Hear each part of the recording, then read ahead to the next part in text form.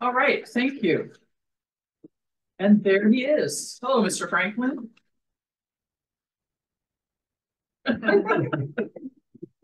All right, as my understanding is we don't have any board or commission interviews. No. But we have lots to talk about. So rather than doing the appointments, I think we'll go ahead and have at the item number 5, I think we'll go ahead and do that now if you all don't mind. So that then the Prozis group is finished. I don't forget to do that. It's really about me keeping track of things. So if you will recall, thank you. If you will recall, Brandy Grant interviewed for the Police Community Engagement Board, and there was the residency requirement issue. City clerk consulted with the city attorney, who confirmed that we could appoint Ms. Grant to the PCEB as an ad hoc member, and she could be voting while serving in that capacity. Once she's been a resident for a full year, then we simply elevate her to a full member, if people would like to do that, because to my knowledge, we do not have another application. So she can vote? Can. If we decide she can, she can. Okay. Does anyone have? Yeah, go ahead. So what makes her ad hoc? Just because we're. So at this point, you're appointing her sort of as a fill-in spot. It is not a full appointment to the commission because she doesn't qualify there, but realistically, practically, it accomplishes the same purpose. Okay. So basically, it takes advantage of her skills, it takes advantage of her experiences, allows the committee to utilize them. And again, because it serves only in an advisory capacity and it can only make recommendations, there's no problem. So she cannot vote? She can. She can. Yes. Okay. And we have done this before with Don Webster on sustainability. We've done it in the past. And I guess that was another question. So all of our committees are full, the commissions are full. If somebody want to serve, we can make them also like ad hoc. You can. You just want to pay close attention to what that does to your voting and that sort of thing. But yes. So that's my other question. Does she count in achieving a quorum? Yes. Good. Okay, because that's an important thing. Okay. Do all ad hoc members, or can you differentiate? Like, we want you part of the quorum, we don't. Like, So because alternates can qualify for that and they're actually not formally sitting, I would say the ad hocs can too. It's a consistent theory. So yes, is the answer. It counts towards the quorum. Our commissions have a 1-year residency requirement. Well, I don't. Just this one. I was going to say I don't think there's any others. I think it's just this one. Yeah. I think so it was special. written by a group of people. So thank you, Kate. All right. Is there any objection to appointing Brandy Grant as an ad hoc voting member of the Police Community Engagement Board? Nope. All right. We'll move on to historic. Hi, Karen. Hi. Historic Preservation Commission. We interviewed both Kevin Randich and Jason Vassar Elon. So Mr. Randich said that he would be willing to serve as the alternate member of the Board of Adjustment or the Traffic Advisory Commission, whichever the place the city has the greatest needs. There are vacancies on both boards. Mr. Elong has said that he, if not appointed Historic Preservation Commission, would be interested in serving on the Arts Commission, which currently has 9 members, but may have up to 11 board members. So we can appoint either of them to HPC and have other places to put whoever's not appointed. I'm sorry, Karen, to put you on the spot the minute you walked in, but I know that you were going to have some discussion with the membership of the HPC about whether they had any preference on the skill sets for each of these gentlemen. And when they reviewed, it was just the same. Like we said, it was a toss-up. So it was like, do we have any indication if either one of them are interested in other roles? So that would be the tiebreaker. Okay. Does anybody have particular thoughts?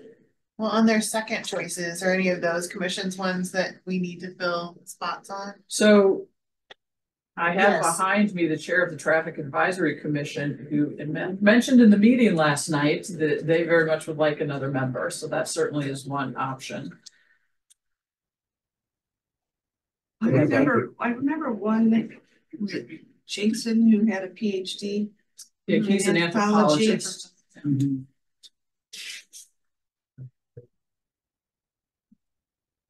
Well, if there are no strong feelings, might I suggest then that we appoint Mr. Randich to the Traffic Advisory Commission, which does have that need, and he's willing to serve, and go ahead and appoint Mr. Elong to the Historic Preservation Commission. Yes. Does that work for everybody? Yes, it does. Did we just have the Board of Adjustments? So that's just an Resign. alternate member. That No, was we just had somebody who resigned from the Business Development Commission Yeah. and somebody from Crossroads. It's in my memo. Yeah. It's Katie, yeah, there we go. Yep. Oh, good, I got that right. What do you know? All right, we have learned from the school district that the school board member for Parks and Recreation Commission, if we so choose, would be Tara Shear. We would formally appoint her. Joe Dahl has expressed some interest in participating and will attend some as well. Only one member is a voting member, and they understand that. We okay with that? Yeah. And then Michael Johnson has served one term on the Parks and Recreation Commission. And would like to be considered for reappointment, and staff liaison has endorsed that as well. He's a good and participating member. Any objections? All right, look at that. We got all our appointments taken care of tonight. Katie, are you relieved over there? All right. Is there anything anyone would like to review on the regular agenda? All right, then we're going to move on to updates. Pam, would you like to start? Sure. Quite a sustainability met yesterday, and they are working on their priorities. They are categorizing things they can work on their own and things that require budget and staff time. So they are looking at it closely. I've also met 3 times with a subcommittee that recently formed for composting. And there's a survey out there for composting, and I'll tell you why in a minute. But did you know that food waste is the single most common material sent to landfills? It comprises 24% of municipal waste. So Missouri Botanical Garden and Earth Day 365 have approached Webster, because we're a model municipality, about going for a grant, partnering with them for a grant from the USDA for composting in municipalities. So that is underway. The deadline is September 4th, and they've been having weekly meetings, rigorous process. And so we are close to the end of that. But also on the encouragement of Renee Tyler, Sean Finnegan put up a composting survey, which is still available. It's on Facebook and Instagram, and we've had 155 responses, and 72% said they would be interested in a community drop-off. So there's a lot of intricacies in it. It has to do with multiple locations in the city for drop-off. They're also going to be partnering with Webster Rockford Ministries and utilizing their kitchen and making that more robust production, community garden. So there's a lot of different legs on this project, but it's looking good. So that's all I have. Great, thank you. I'll go. Please do. Okay. Today's the first day of school for Webster schools. It was crazy. Yay, school. The Business Development Commission, they have their coffee that's on the 18th of September. And they also have a happy hour in Tierra. I don't know if you can remind me of the date. I couldn't find it. Thursday the 29th. Oh gosh, you're here. What did I miss you? Thank God you're here. How could you miss him? Thank you. Thursday the 29th, next week. You're a lifesaver. So that's the happy hour. happy hour. And where is that? Over and be. That's covered. Sorry, what time did you say? What? Thank you. My social coordinator. Thank you. Thank you for that. They're also working on a unified like holiday communication, branding thing, and so that'll be really cute and fun, and really just trying to work together on making a strong fourth quarter and making it super fun for the community and all of the region. And I sat in on the Old Orchard business district meeting, and their gazebo series is up and running on Friday nights at Gazebo Park. And that's what I have. Excellent. Thanks, Kyle. Well, my commissions have not met since the last council meeting, which I missed. Thank you, Pam and Laura, for sitting in on Green Space and Plan Commission. I did watch the updates from last week. I didn't know, do you, not to put you on the spot, do you know if we got, I might have missed it in my email, got communication back from Public Works to Green Space on how Greener City is gonna work this year? We have not, we've communicated internally, we have Okay. not communicated back, but there's actually more communication coming broader than that topic. So that was kind of the one kind of note that I had hanging from, Yeah. Councilmember Bliss's updates. I can't say it's not going away and was never going away, there was just some No, like miscommunication, who's so- doing what and how that's working. I know they had their kickoff meeting last Saturday at Larson Park to kind of like the educational meeting to help with the tree stewards learn how to take care of their trees. It's a really That's great great. program because the city pays for the tree, but the residents commit to stewarding or watering that tree for 2 years, and then Public Works takes over. So it's kind of a nice hybrid partnership there. So I was planning green space. I think that's it, other than to say I saw a horse-drawn carriage in front of Robust on my way here. It was a special birthday party for one of our community members who not only has gone to her birthday in horse-drawn carriage there, to her wedding reception as well, the same wedding, so Very that was fun. today. That was a fun thing to see on the way to the council. Sorry, it's not gonna be a usual thing. That's okay, it's still fun. We've had them at like, holiday things and stuff like that. Yeah. It's fun. That's all I have. Historic Preservation Commission, we had a nice robust discussion last week, and two things in particular that came up, that the interest in having some type of conservation districts. They said they kind of talked about it before, but was actually recommended that they bring it up and consider it in conjunction with the comprehensive plan.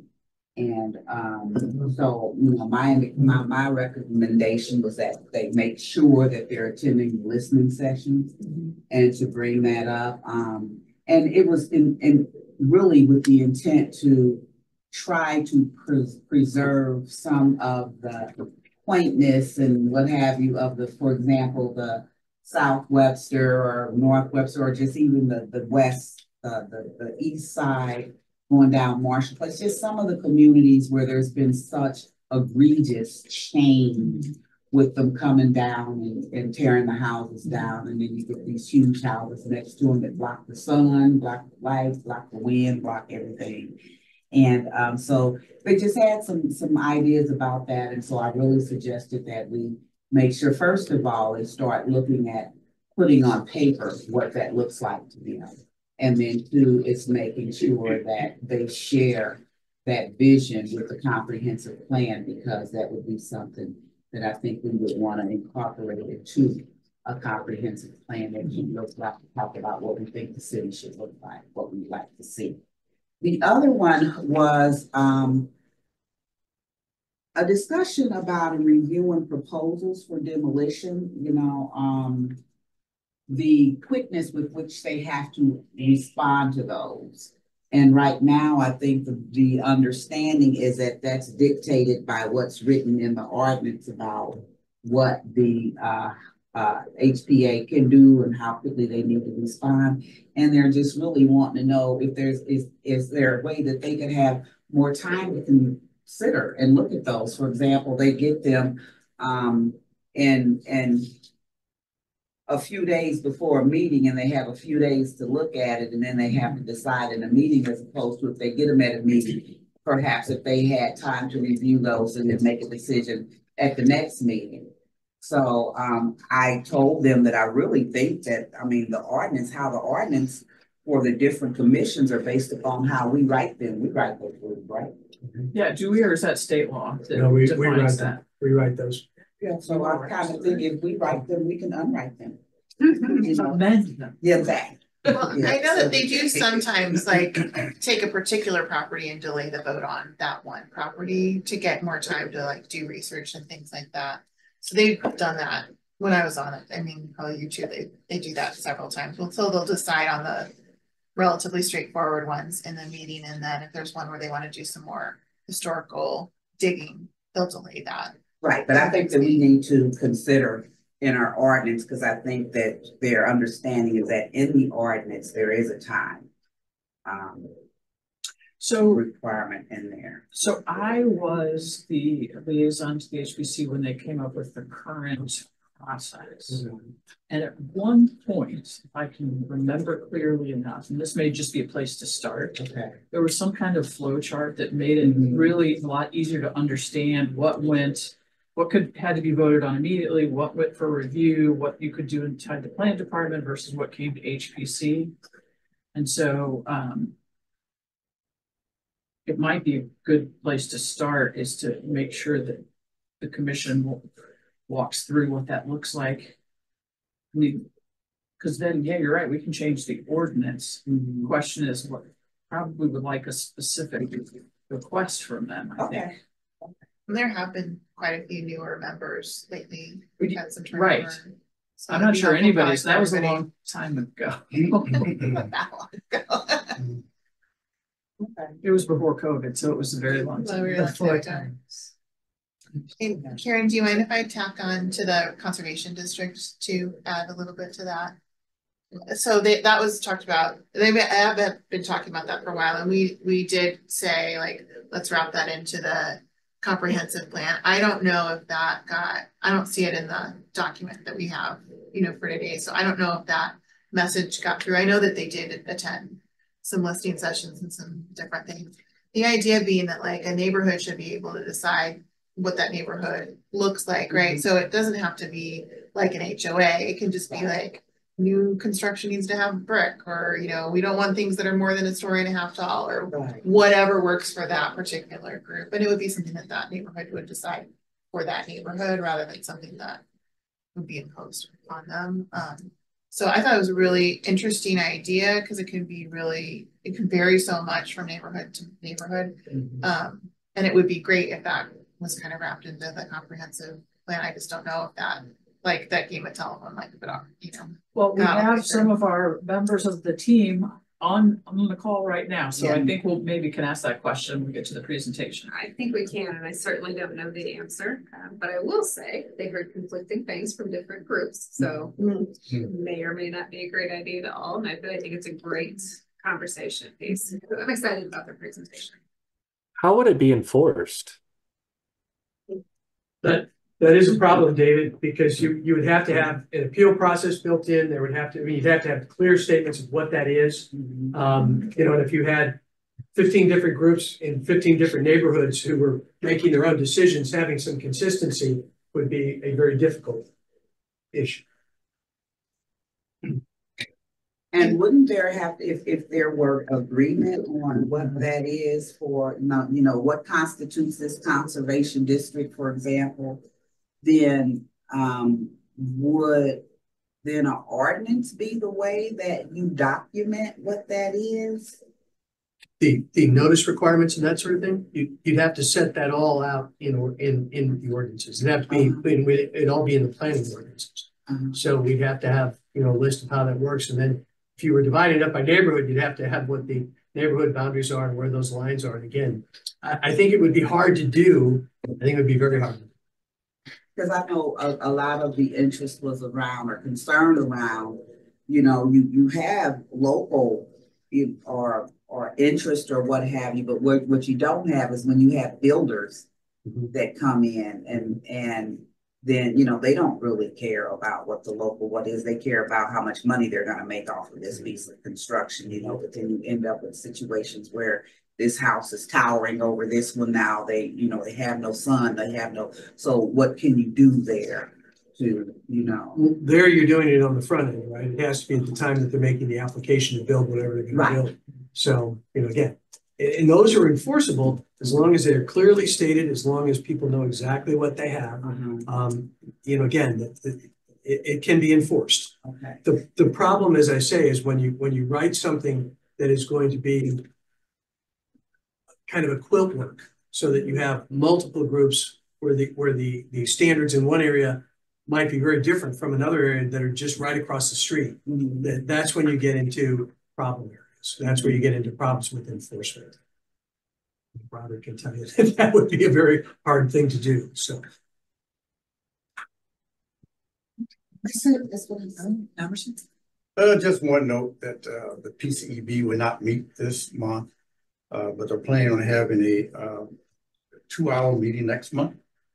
We shared with them what their goals and objectives will be for that group, and so we're going to have, I guess, a strategic planning meeting for the 2 hours to look to see where they are, where they want to go, and what they can do. So I did share with that committee, that board rather, that, you know, been in existence for what, 3 years, 4 years, and nothing has really come out of that board. So just working on the same things now as they did 2-3 years ago. So wasn't a happy group, but I was to the point. Just want to make sure they understood that, you know, we need to go somewhere with this instead of just me. So we'll do that. Excuse me, we'll do that in September. Katie, we're full now, right? You know, there is one vacancy for a doctor. Because Lexi just told me about it. Hey, crackers. So that'll be a little hard to fulfill. So if anybody knows a doctor. All right. And it's not, doesn't have to be a doctor, right? Isn't it a medical professional? A medical professional. Yeah. Okay. They need to be a Webster resident. I think it does. I don't think it's a business owner. Go get somebody a degree off the internet. David, do you have any updates for us? No updates, Madam Mayor. Right. Dr. Yes, ma'am. It dovetails with the comprehensive plan. The last formal listening session is this Thursday at Rock Hill Ministries at 6 p.m. It is open to everybody. So please help us share that information. Lakota Group will be at this Friday's Gazebo series doing a pop-up event, so people can also stop by and share things there. And then they'll be early Friday morning at the school district meeting with students, which that of course is not open to everybody. They're there for specific. It'll be really neat. So that's all. Thank you. Would you like to introduce our 2 department directors who have joined us? Well, you can do it in the other room too, and you can stand up and everything, but. Absolutely. So. But anyway, They are. We'll start where we're at. So this is Sinan. He is our public works director. Please. Hello, my name is Sinan Alpasan. I'm very happy to be here. We'll take on the responsibilities of the Public Works Department and work on improving projects and ongoing services and make it a better place than find it to be. But it's already a very nice community, as I observe it, and very also participatory community. So I have some experience in municipal public works administration and engineering type of work, and I worked in University City Public Works Department before, and also have some experience from the private sector engineering. Welcome. Happy to have you. Day 2. So I know. Well, we might as well. You know. Begin anything. It started day 1. So Both of us started day 2, so. Well, you had 4 days between the 2 of you. So. we're not new anymore. Nah. Robert Meyer. My name is Robert Myers, and Planning and Development Director, and previously it was 11 years for St. Charles County planning zoning division director, where I managed a team of 6 planners, both long range planning, current planning, permits, floodplain administration, and let's see, master planning, grants management. We had about, believe it or not, we had about $20 million in federal grants going through our small division, and it's a lot of work, let me tell you. So previous to that, I worked for City of Urbana, Illinois for 8 years. I was the planning manager there. Boards and commissions, I've attended 1 million boards and commission meetings, drafting ordinances. I was speaking of historic preservation. That was I came from historic preservation, actually, started out there. In Illinois, I was the president of the Illinois Association of Historic Preservation Commissions, which was the group of 60 municipalities who were all joined together for training opportunities. But anyway, there's different aspects, floodplain administration. There's lots of things I think that are applicable here. Yeah. But like Sinan said, I really appreciate this very participatory municipality. It seems like, I mean, that's great. Welcome. A lot of meetings though. I know we had a lot of meetings. So. Yeah. You do. You can help us with that. Mr. Bruntrager, anything from you? I wish I did, but I don't. Don't. All right. Well, I will wrap this up. I got notification this week about the Very Good Neighbor Week. We did that last year, allowed residents to nominate someone. If you all are so inclined, we'll do that again. It runs September 28th to October 4th. So we'll collect first week of September nominations, and then at our first October meeting, recognize people. Would you like to continue that? Yeah. Nominations come to me, so staff burden is minimal, I think. So I went to TAC last night. We have a new chair, Mr. Clarko Tailing, and Susan Sonderman is the new vice chair. Chris Redford is stepping out of the chair positions, but going to stay on the commission. So that's great. They also are thinking about their next activities and what might be on their agenda for the remainder of the calendar year and into next year, based on those the work plan they submitted. I forwarded an email to all of you about an MSD luncheon series for local leaders. If you all would like to go, I know some of you have a lot of interest in what's going to happen with the money we all voted for in April. So please feel free to attend. Chair and vice chair meetings of boards and commissions. We're going to have one. This is something we did last fall. I don't know if Neil, you even know yet. Maria and I have decided that we're going to do one in September. Yay! So please join us. Yes, ma'am. But just to work on, management, staff capacity, and a lot on sunshine and open meetings and things like that, so that we're doing well with that. Boards and commissions handbook. I emailed to you, and if you would like to review it, please do review it and get your comments back to me soon. We'd like to start distributing that when we meet with the chairs and vice chairs in September. And I think that's it for me and updates. Anyone remember something they've forgotten? Okay, well, thank you. We have online with us, let me see, Josh and Hannah, I believe, are there. Yes.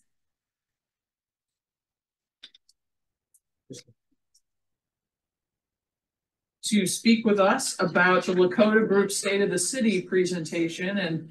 And thank you both. I have been sending lots of people the website way to read that, and people seem pretty happy about being able to see it. So thank you for that. All right, there's Josh. And Hannah, hello, nice to see you both. Nice to see you. All right, I assume we're going to let you all proceed, however it is you choose.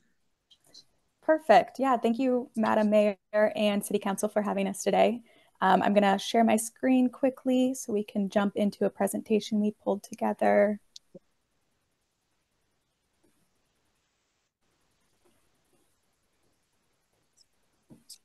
Can you guys all see? Can. Yes. All right. So thank you again for having us today. We're going to just kind of dive in here real quick. We are presenting today the State of the City report. So this is the existing conditions of Webster Grove. And you guys have all had a chance to review this. So we're going to try to keep the presentation a little high level and really talk about some of the key findings we've come to by doing an assessment and also listening to the community of Webster Groves. And then we'll highlight quickly some of those preliminary recommendations we had outlined at the end of each chapter. And this is really a draft of these recommendations. It's going to be the starting point for us to kick off phase 2 and start testing some strategies and ideas with the community. And then we'll save some time at the end for some questions and discussion with you guys. I do want to mention that Josh is here with us as well. He's going to be doing some of the presenting. And we also have on our team Manhard and Sam Schwartz, who were not here, but they were very integral in helping form this State of the City report and had a lens of mobility as well as infrastructure on those. So just quickly highlighting what this report included. These first 3 chapters, embarking on the journey about Webster and the voice of Webster Groves, really kind of highlighted the planning process, the why for why we're doing a comprehensive plan, and really showed a demographic profile of Webster Groves as well as the initial engagement we've done to date. So highlighting some of those key themes we heard from the larger community. And then those last 4 chapters dive into the nitty-gritty of housing and land use and zoning, as well as mobility and infrastructure. So just a quick highlight before we go into that, just a reminder of what Journey to Destination WG is. So this is the new comprehensive plan. This is the update to that document. What we're going to talk about today is just the where we are today, who Webster Groves is today. But this entire process is working towards, is jumping into this journey to Destination WG. And what this document will be at the end of the process is a strategic roadmap. The idea is to create a long-term vision looking out 10 to 20 years to help us guide growth and development over multiple different planning topics, from housing to land use and zoning, down to community character and the arts and culture of the community. And this comprehensive plan is going to help guide and inform city decision makers when it comes to land use and zoning, and how we can kind of look at our future growth and align that with the community's goals. This is also really trying to highlight the community vision.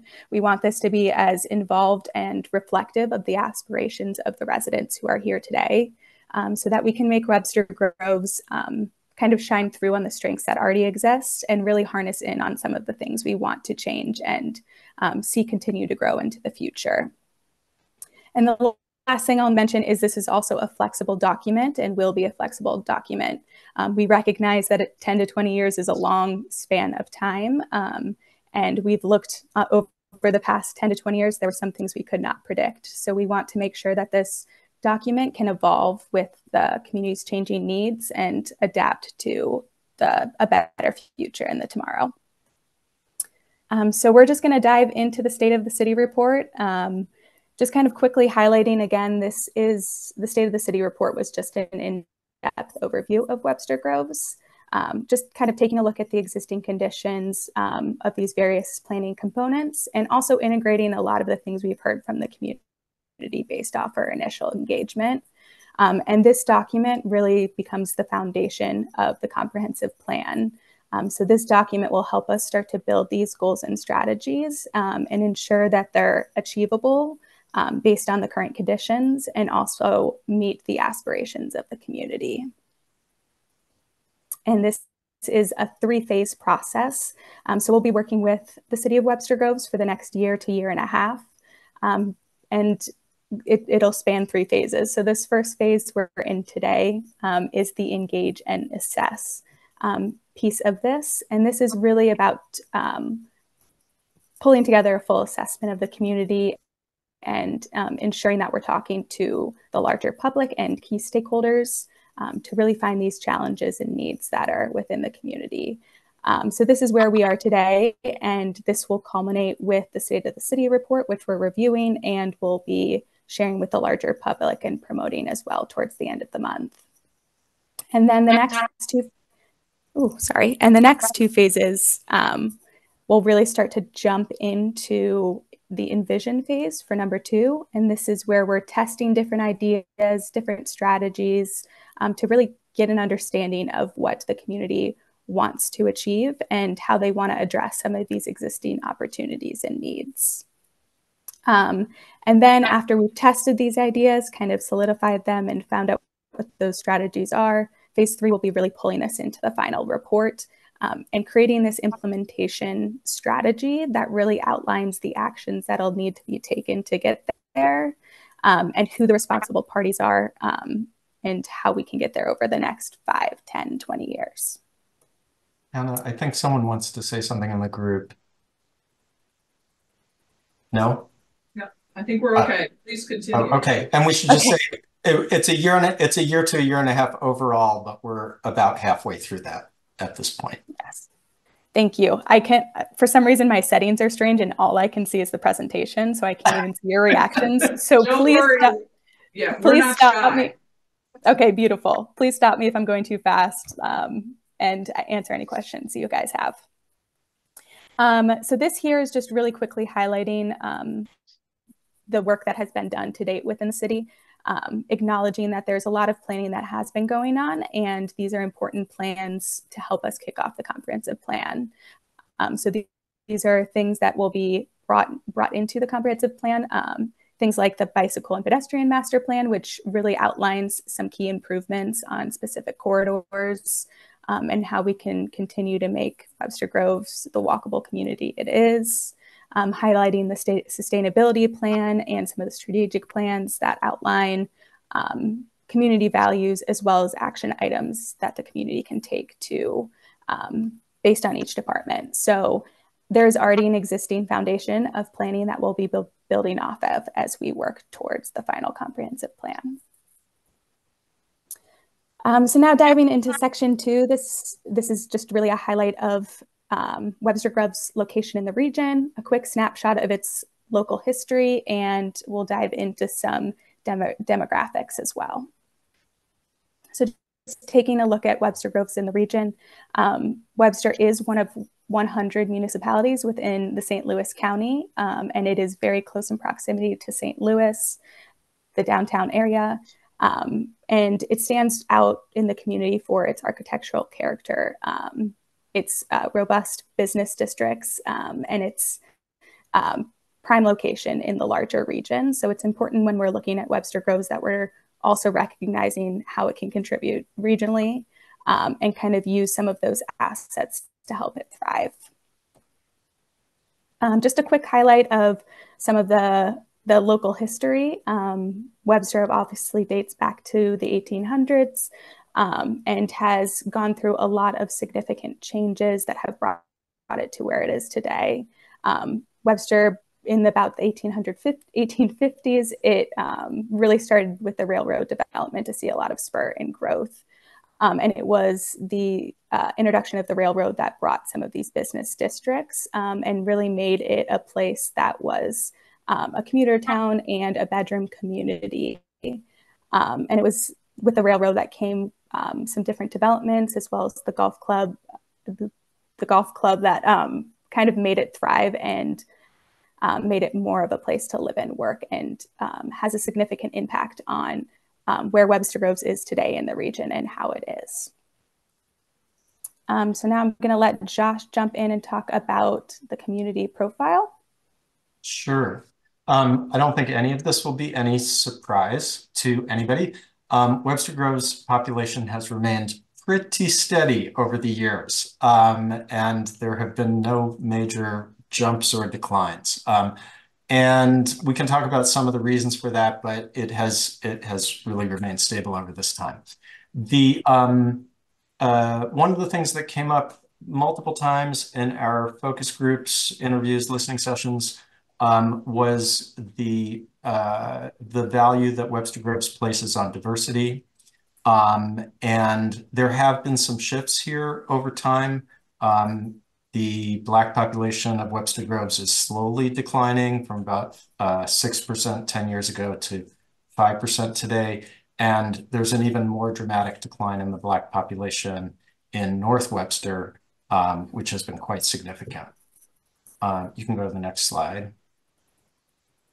We compared the city to some of its neighbors just to see how different factors compare across these municipalities. So they are all, or almost all, relatively high income communities, and they are mostly highly educated communities. Webster Groves is particularly highly educated, with 71% of the population having a bachelor's or higher. And another common thread around most of these communities is that they are slow growth. The county overall is particularly growing particularly slowly, almost not at all. Webster Groves has grown at an annual rate about 0.43%, or about 4% over the last 10 years. You can go to the next.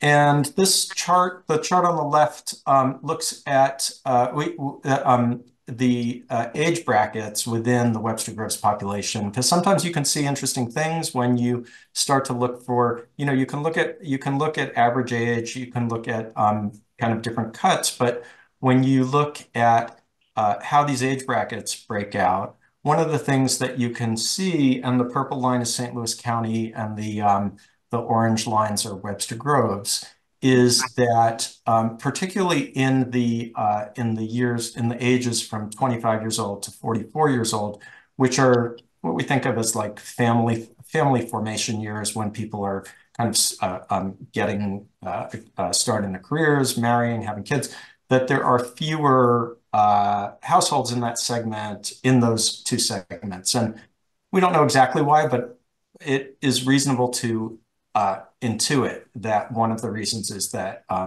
housing is expensive for young families. On the right side, you're looking at employment of Webster Groves residents by industry. And I think the thing that's notable here is that cumulatively, about 82% of the population is employed in essentially white collar professions, which correlates to the high education levels. You can go to the next slide. This is back to you, Hannah, I think. Back to me, yes.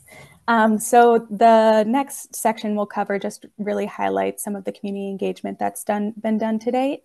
And it's important to note that engagement is going to be an integral part of the entire process. And the point of the engagement is to really kind of pull together some of the key community needs and issues, so that when we're kind of forming this comprehensive plan, we're really addressing the community's collective vision. And we're really shaping that based on who are the people of the community. So this will be a part of all of the process, but what we're going to highlight now is just what's been done to date. So taking a look at the different modes and ways of getting engaged we've had throughout. I would like to highlight first our destination ambassadors, which is a group of key stakeholders in the community who have become our plan champions for this. So we are meeting with them 4 to 6 times throughout the planning process. And really their role in this is to be our connection to the community. So they are advocating for this plan and ensuring that it aligns with the goals and values of the community, and also making sure we're using them to connect us to different people in the community that we might not have been able to get to be a part of this process. A couple of other things to highlight are our project brand and website. It's really important that we shaped a project brand that kind of differentiates this from other happenings in the community, and really putting this on the project website. So we have transparent communication with the larger community and a space where we can put different resources throughout the process that give project updates. A couple of other things that we've done during our first visit in June, we had a number of listening sessions. I think we spoke with over 100 people throughout those, and those were with key stakeholders from the school district. We spoke with you all. We'll be continuing those, as Dr. People mentioned, with high schoolers as well as the larger community as well. Also during our visit, we hosted a conversations, which was a series of table discussions where we were able to talk in depth about some key topics, including neighborhoods and housing, and the business districts in the community to kind of start our understanding of the community and help us build this foundation of knowledge. And those were also turned into an online survey where we got roughly 250 responses. So trying to use as many different platforms, both virtually and in person, so that we can make sure that we're bringing to light the community vision. And we just wanted to quickly highlight some of the key themes that have started to emerge from those conversations, and that we'll continue to expand on as we work towards different strategies and recommendations for the community. The first one is creative economy.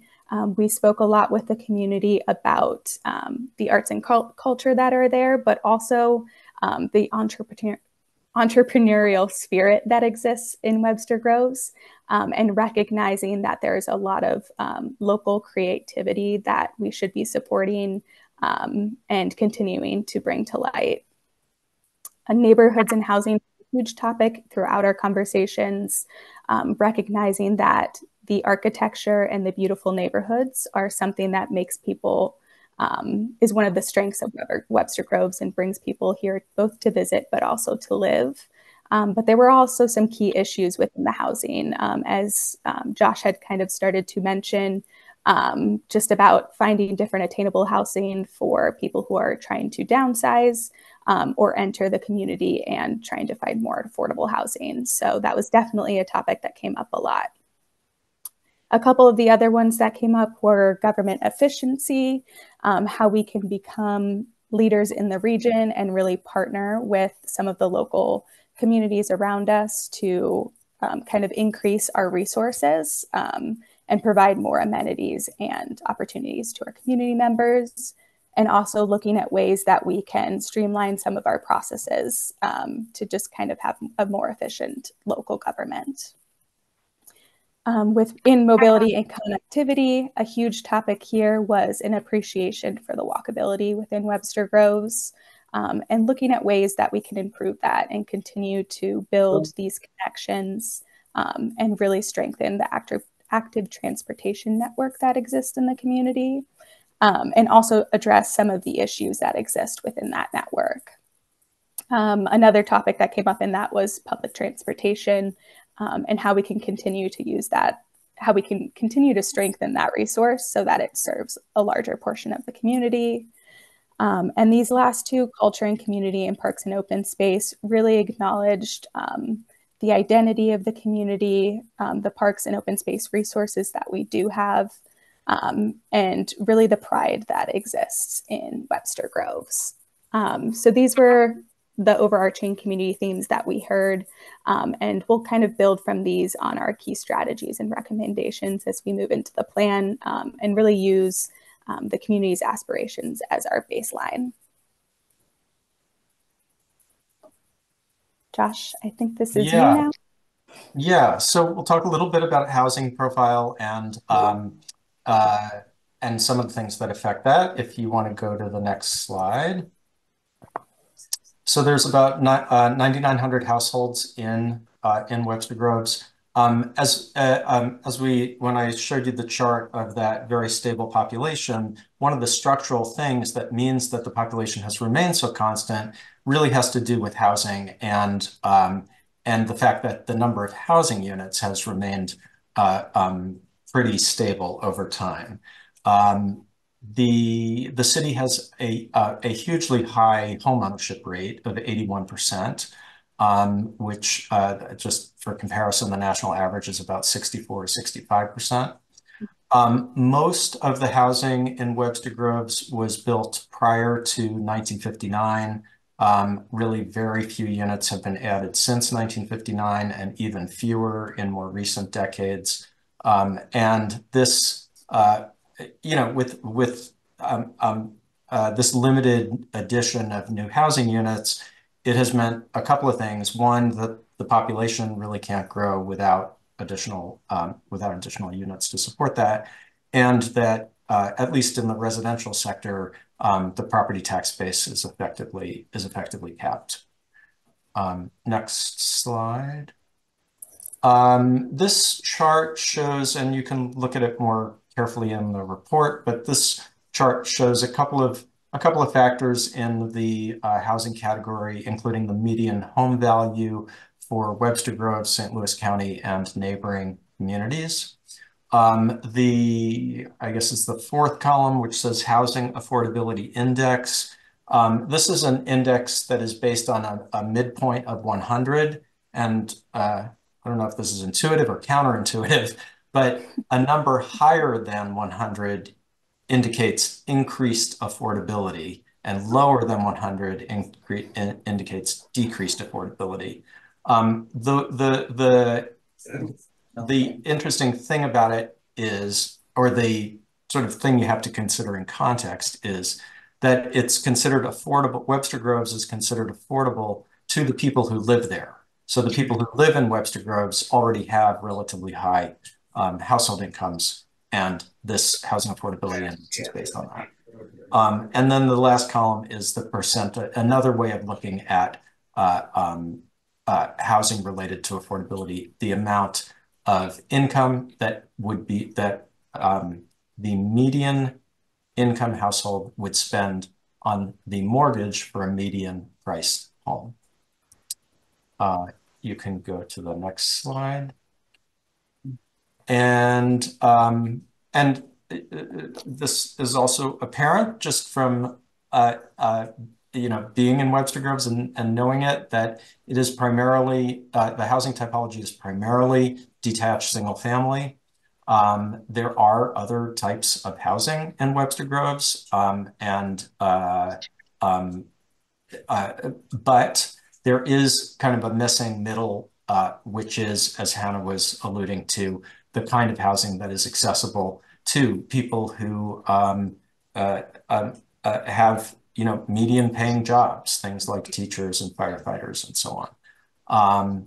And on the right, you can see just the 6 different typologies of housing that we kind of lumped the Webster Groves inventory of housing units into.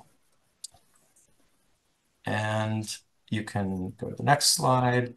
And moving into a little bit about the market in Webster Groves, the economic base. What you're looking at in this table is spending potential of Webster Groves households. So it's the aggregate spending potential, and then the average spending per household. And something that reports like this used to focus on a lot is sales leakage. And that has become less and less of a less and less reliable as a data point, because our spending is now dispersed in so many other ways, and so much purchasing happens online. But it's safe to say that a great majority of the spending potential among Webster Groves households leaves the city simply because there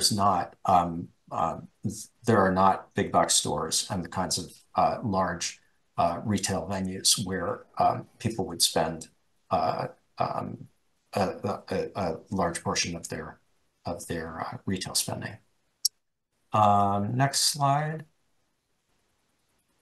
And that brings us to Webster Groves' really wonderful neighborhood or downtown commercial districts. Each of them has their own personality. Each of them has their unique physical and business characteristics. I think the thing to stress overall here is just what a wonderful position these business districts are in. It is true, while it is true that they can't capture a great majority of the spending of Webster Groves households, they attract people from outside the city to come to Webster Groves restaurants and bars and specialty stores.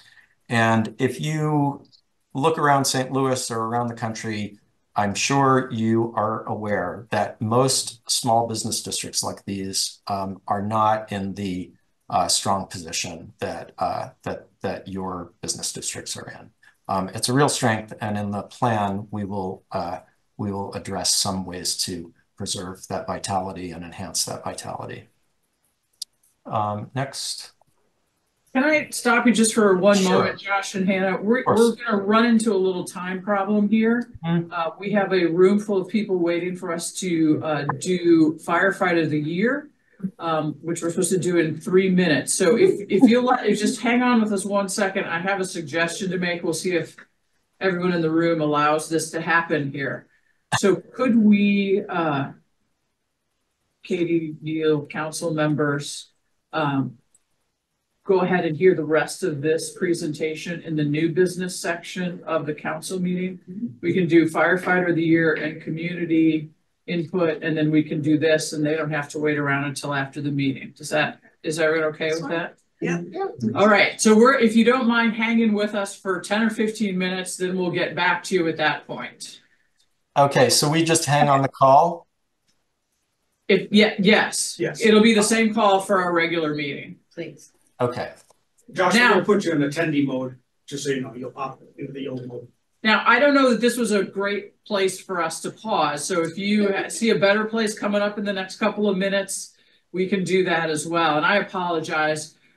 There's just a lot of people in there waiting for us. That's okay. Why don't I just go to that next slide since it wraps up this section. Okay, perfect. Too disjointed.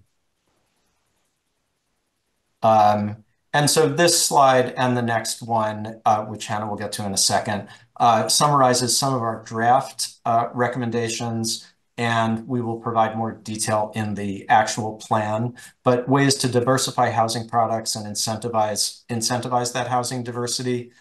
Those are kind of the main themes. And Hannah, if you want to go to the next slide. And we will also talk about some of the other issues affecting changes to existing homes, about creating design guidelines, discouraging teardowns where it's disruptive to neighborhoods, and these kinds of issues, which people brought to our attention throughout the engagement process. Okay? Yeah, that's great. And again, I apologize to stop you in the before stopping you in the middle, but we promise we're paying attention and we want to hear the whole thing rather than have you just rush through. All right, so if we can just go to, we're going to change location, so that's why it looks like we're leaving. We're not really leaving. I think George should do something. And I said I would. I'm Dave. I can be. Yeah,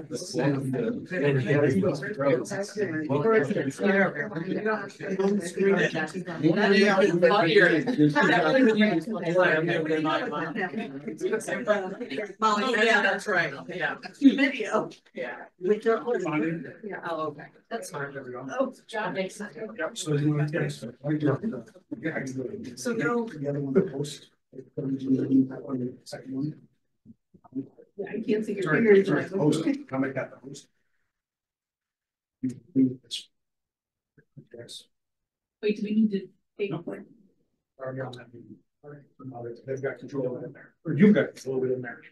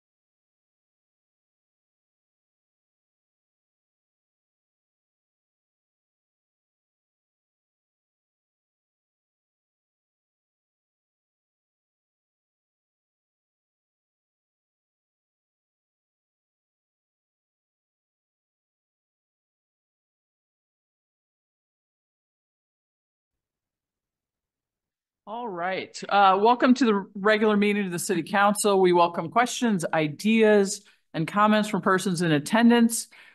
Members of the audience may speak only when recognized during our period for remarks from the community and visitors. And we ask that you limit your comments to 3 minutes in order to complete the agenda on time. We'd also like you to fill out a comment card if you'd like to make a comment. And you can just submit it at the end here and we'll call on you at the appropriate time in the meeting. I think that's it. So we'll start with the call of the roll, please. Yes, Mayor. Mayor Arnold? Here. Councilmember Bliss? Here. Councilmember Franklin? Here. Councilmember Smith? Here. Councilmember Alexander? Here. Councilmember Hickson Shepherd? Here. Councilmember Hassmeyer? Here.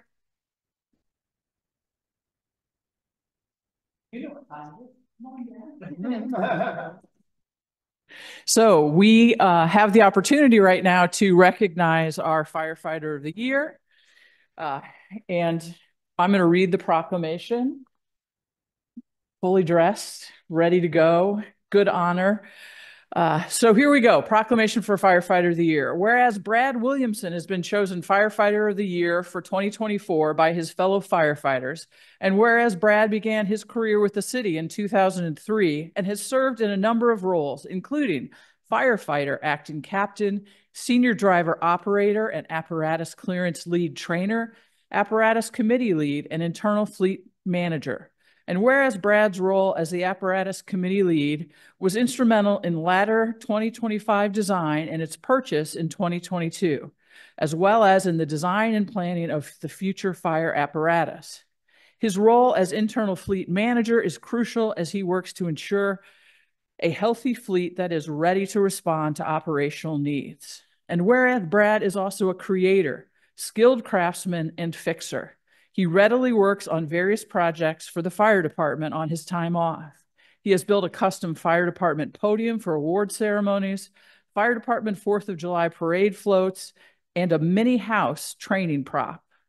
And whereas Brad has demonstrated compassion, courage, strong leadership abilities, a solid work ethic, and a strong commitment to public safety, he is to be commended for making our community a safer place to live. Now, therefore, I, Laura Arnold, Mayor of the City of Webster Groves, on behalf of the entire City Council, wish to thank and honor firefighter Brad Williamson for his exemplary service to our community, and do hereby proclaim August 30th, 2024 as Brad Williamson Day in the City of Webster Groves.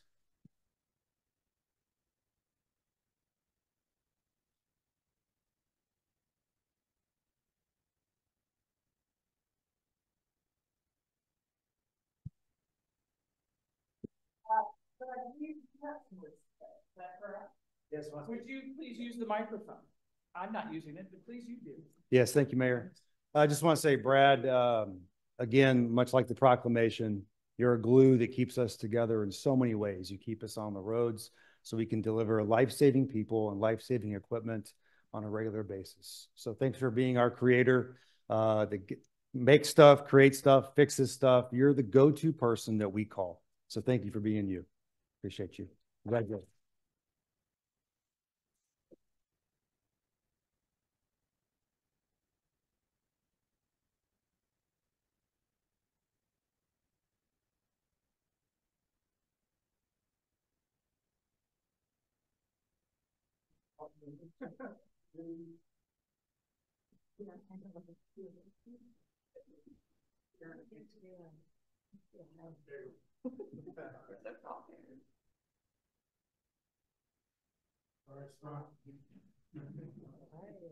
Thank you.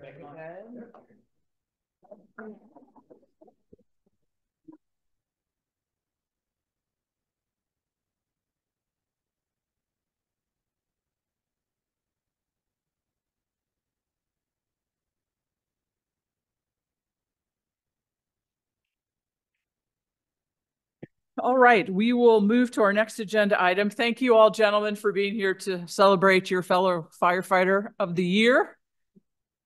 Appreciate the work that you're doing and going to do right now, I'm sure. Brad, I forgot to let you say anything. Do you want to say anything?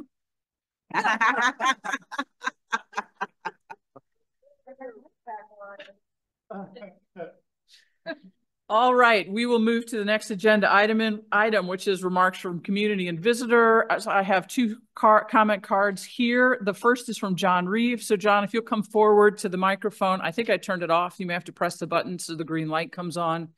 And if you'll give us your name and address, and you then have 3 minutes. My name is John Reeve. I live at 48 Mason, and I've been in the community for 26 years. I understand that the council will consider the TAC proposal, and we've we're very much against the specifics of that proposal and on many levels. One in particular is that it seems to be focused on finding parking for students, even though it's positioned as a citywide set of standards.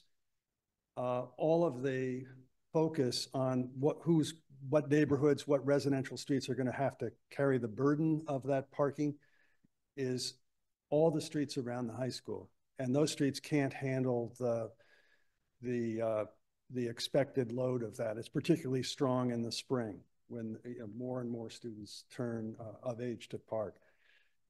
And there are other solutions besides burdening the residential streets with student parking. And we've submitted other proposals, other ideas on how that need could be met. On another level, the criteria for the parking, the street width, what those streets are purported to carry in terms of parking and traffic, and to me, they don't make any sense. And we submitted a photograph of Mason. I don't know if that got distributed. It did. The notion that you can see clearly in the photograph that parking on both sides of the street don't allow two-way traffic, and that's according to the TAC proposal. That's what's supposed to be able to be carried on that street. So we ask you to basically reject the proposal out of hand. It has no data behind it. It has no standards behind it. And turn your attention to working much more diligently with the high school on finding real solutions to parking. I would also note that all the surrounding communities, whether it's Kirkwood, Clayton, Ladue, Maplewood, Richmond Heights, none of those communities have this same issue. They all find policies and solutions to student parking. So does Webster Groves want to be the outlier? Because you are the outlier now. Thank you. Thank you. The next card is from Doug Stanley.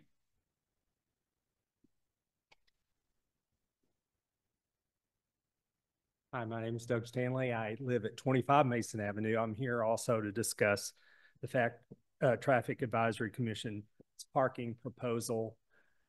And I'll keep this brief. I think that this is being presented as a city proposal, but I would urge you to realize that it's only about student parking. That's all this seems to be about. Today, Julie and I actually I was working from home, took a little break, and we walked around the grounds of the school and the other parking. And one parking lot had 26 open spots, 26. Another one had, I don't know, 10 or so. There's ample parking there for the students. And secondly, we have presented to the school a number of alternatives to provide more. There's room there for building of more lots for them. The school is, as we all know, the number of students is declining. And so I think that the need will not be as great. Maybe it was an example of today and in the few part. Maybe it's because it was the first day of school and maybe they're only there for a portion of the day. But it was real telling to me how much availability there was to park there. And I would like for you to consider that this proposal is not about parking in the downtown. It's not a parking near the new hospital that's going to be built. Could have some problems there. Not around. It's not talking about at any of the parks and overflow of the parks. It's just about the school and these students that have a desire to park in the residential streets that are really close by. And so that's my comment. Thank you. Thank you very much, Doug. I'm going to pass it. Do we have anyone online who would like to use the raise their hand function to be recognized and make a public comment? All right. Thank you very much. That concludes our public comment section. We now are going to move to new business. And for those of you in the room who have an agenda in front of you, we had something in our work session we couldn't quite finish addressing presentation about our comprehensive plan. We're going to pick that back up with Josh Bloom and Hannah Bader from the Lakota Group. I hope you are still both with us. And we'll finish that presentation and have some time for question and answer here with council. And both Josh and Hannah, thank you for your patience and your flexibility.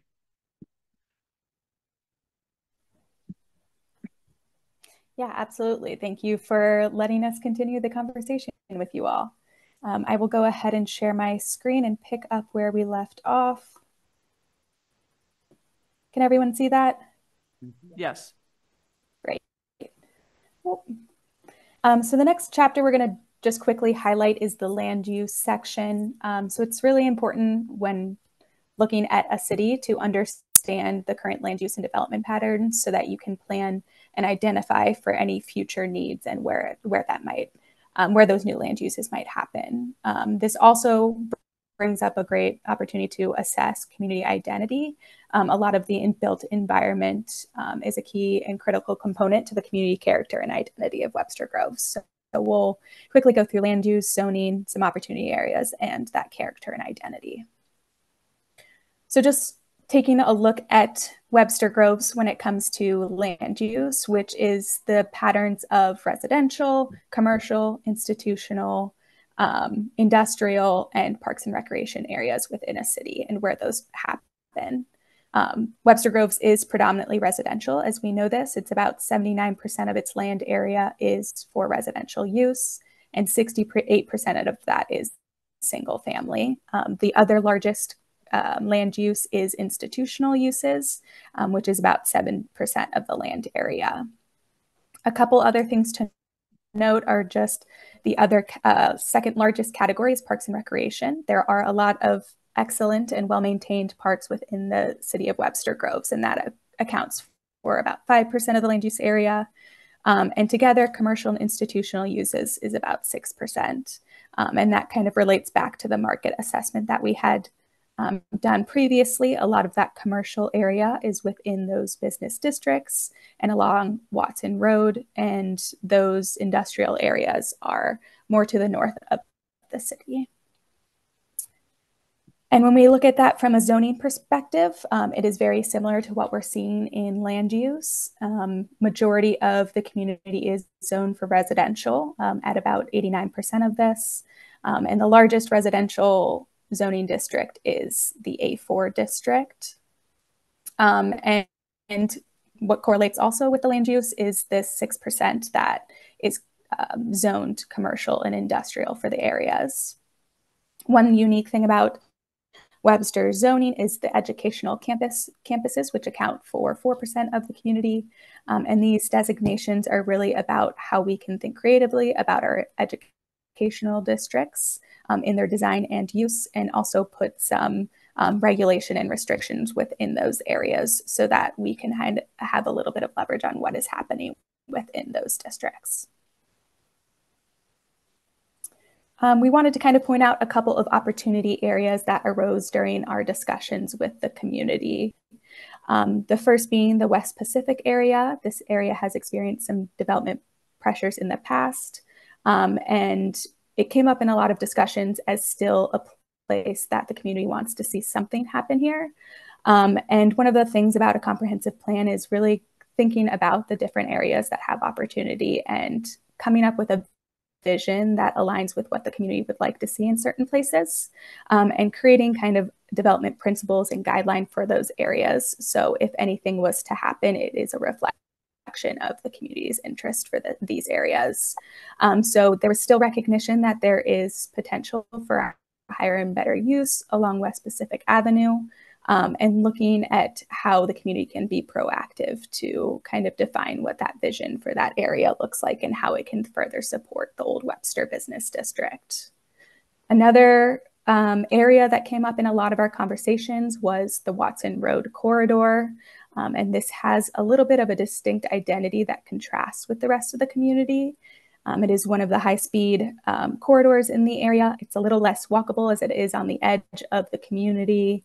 And it does have a little bit more of that shopping center feel to this area. And we heard a lot of discussions about the potential there to kind of have an opportunity to diversify some of those land use mixes, and also create more of a walkable environment in this location to better reflect the Webster Groves community. And another opportunity area that came up in our discussions was the intersection of Marshall and Summit Avenue. This is another little commercial district that has organically evolved with the pop-up of some local businesses in this area, and how the city can continue to support this distinct commercial district through incentives and urban design to continue to make it a more viable commercial area. So these are 3 sites that we saw as opportunities to continue to explore in the comprehensive plan. And then just diving into the community character, there are a lot of built and natural elements that truly define Webster Groves and its character and identity, but there also are some distinct features such as corridors, the districts, the neighborhoods, and historic preservation that really strengthen this identity. So the State of the City report really dives into each one of these assets to further describe how each one of these components supports the community character and identity of the community, and how we can look at different urban design enhancements to continue to strengthen that. And so, as Josh had mentioned when we were going through the preliminary recommendations, these are really just some draft ideas that came from the key observations and the key things we saw within the community and heard from local residents and key stakeholders. And these are ideas that we will continue to evolve in the 2nd and 3rd phase of this planning process to look at how we can test different strategies to achieve and strengthen some of these needs in the community. So specific to land use and development is really how we can foster more small business growth and economic growth through our zoning and our land use, and really how we can preserve this residential character, the architectural integrity, and some of that historical element to the community, and ways that we can look at our zoning ordinance and how we can review and modernize those.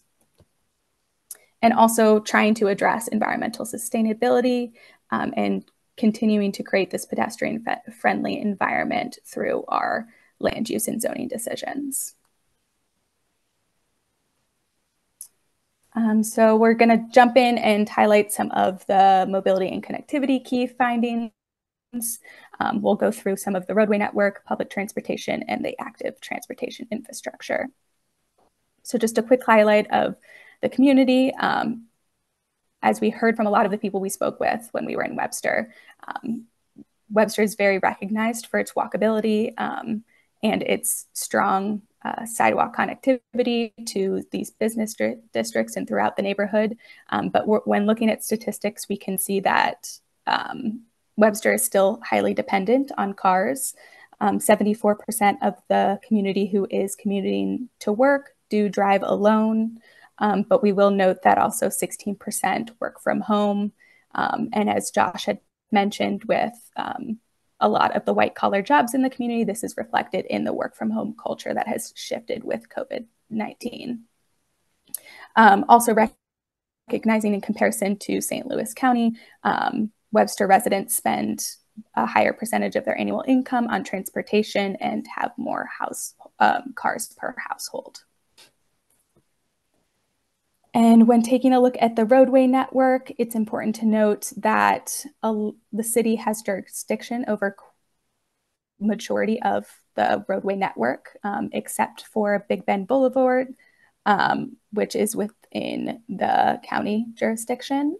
So having this much control within the city allows for a lot of opportunity to improve the network that exists within the city, and also work on partnerships with the different jurisdictions to kind of improve some of these issues that arise, such as the high collision rates that occur on some of those county controlled roads.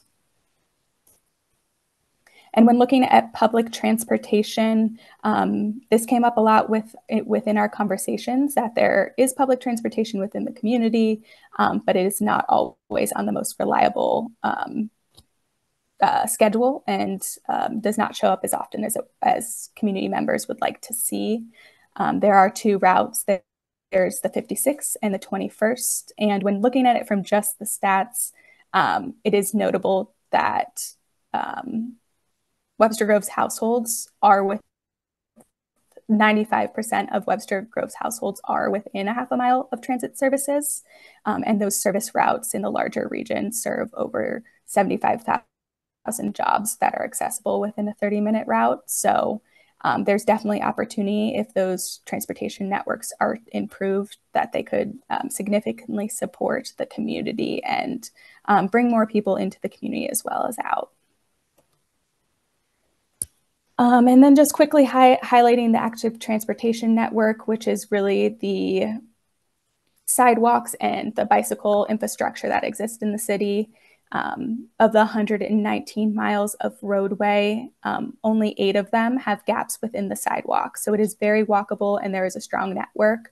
But although there is a small percentage, filling this gap would significantly increase and improve walkability and connectivity in the community. And a lot of those gaps that we did see through our existing conditions and site visits, and also heard from the community, are south of the interstate as well as in North Webster. So kind of improving those areas will make a stronger pedestrian network throughout the community.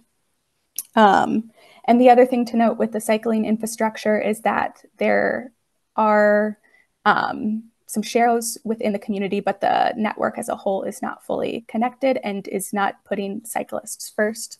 So looking at ways that we can kind of create more complete streets would improve the cycling that exists today in the community. So just taking a look at some of those preliminary recommendations, they're really looking to address safety and connectivity throughout the community. So looking at how we might implement a complete streets policy, how we can look at some traffic calming measures and improving crossings to make it safer for pedestrians. And also looking at the transportation network that exists, the public transportation network, and how we might improve some of those access points. And this also continues with looking at how we can also do urban design improvements, like wayfinding and gateways to really connect the existing roadway network that exists, and looking at improving streetscapes and pedestrian zones to just make them more comfortable for walking and connecting to the different assets of the community. And this last section we'll go through quickly is really the community systems. So this was looking at parks and recreation, some of the community facilities and services, including the arts and culture assets, and the infrastructure system that really support the high quality of life for residents and make it a great place to live, work, and play. Taking a look at this map here, there's 120 acres of open space within the community. And if you look at the map on the right, this is really highlighting the distribution. So the level of service for these parks. The smaller circles are showing the people who have access within a half mile of their home, and the lighter red is showing within a mile. So about 58% of households can walk to a park within the community, and almost 100% of the community has access to a park by car within a mile of their home. So this is one of the things we note, and from being there, we heard a lot about the well-maintained parks. And I think there's things we can do to continue to improve those park systems and improve connectivity to those assets so that all community members can have the capability to enjoy those outdoor open spaces. And this map here highlights some of the community facilities that exist in the city. And we kind of broke those down into different categories. So there's the city facilities, which include the public library, public safety, city hall, and the amenities that exist within the city. But there also are many more. So we have our educational facilities from the school district to Webster University and Eden Seminary. The many arts and culture assets the community provides, from the performing arts theaters down to the arts galleries and the Webster Arts, which provides a lot of programming within the community. The other key facilities that offer additional services are the religious institutions, the Chamber of Commerce, and some of the emergency shelters that are in the community. So it's these systems of both public and private entities that really serve the larger community. And the plan seeks to support these assets and these amenities and look at different ways that we can continue to provide local residents a high quality of life. And the last slide I'll leave is the slightly boring stuff, but as we look at a comprehensive plan, it's important to also look at our infrastructure and ensure that everything from our water to sanitary to energy and stormwater is continuing to meet standards and be efficient as we continue forward. So recognizing some different areas that experience flooding and how we can mitigate some of those issues through educational tools as well as infrastructure changes. So with that, I'll just highlight a couple of the community systems preliminary recommendations and leave time for questions. But these recommendations really look at how we can strengthen the existing assets that we have to offer the community, really prioritize resource management and looking how we can support the Parks District as well as our public safety, and looking at how we can improve connectivity to the different assets and amenities, and continue to foster the City of the Arts and form some regional partnerships with different organizations to expand the existing services that are offered, and continue to invest in the City of Webster Groves. So with that, I will turn it to you guys if you have any questions, and then we can just talk about our visit that's coming up this week. All right, council members, questions?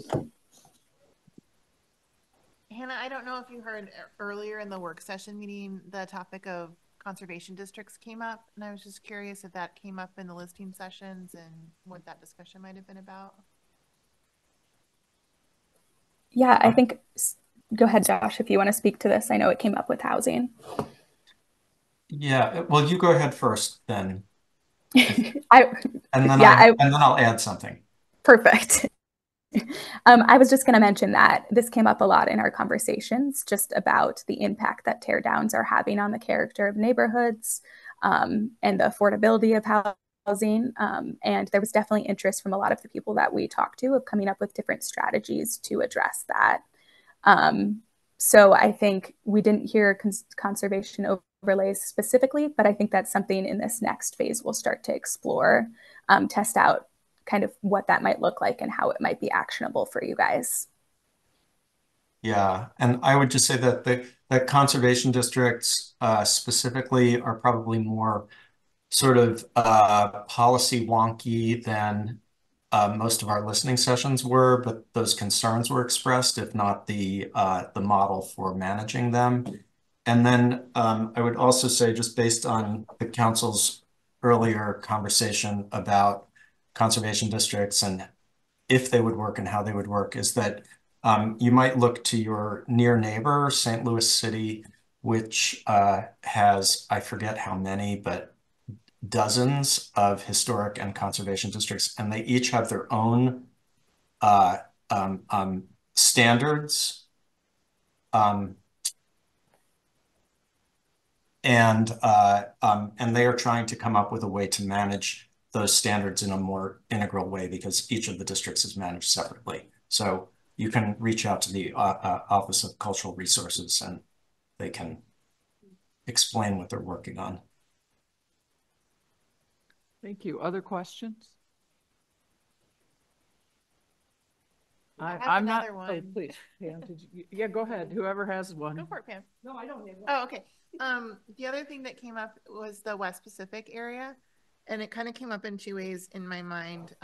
One is, as we know, it's been looked at before, and there has been some wariness that I've heard from business owners back, a couple years ago, about whether they should feel comfortable doing improvements. Do they have a target on them? Are they going to, is it going to be kind of, eminent domain, or what, should they go ahead and improve in their properties, or should they not? There was some hesitation to do that. So one of the questions that I had was, how do we can we reassure people during this process, and kind of what has your experience been when you have areas that are kind of highlighted but also you need, it takes time for things to happen, and you need the day-to-day to happen, and you don't want people to not feel comfortable working on their properties. But then also the mention of modernizing the zoning ordinances and how that might help, because that was another thing that came up in those conversations was, could the zoning's pretty patchwork right there. So could the zoning be a little clearer, or, there was even talk of like removing zoning restrictions at some point. But so how could zoning maybe play into some of these discussions as well?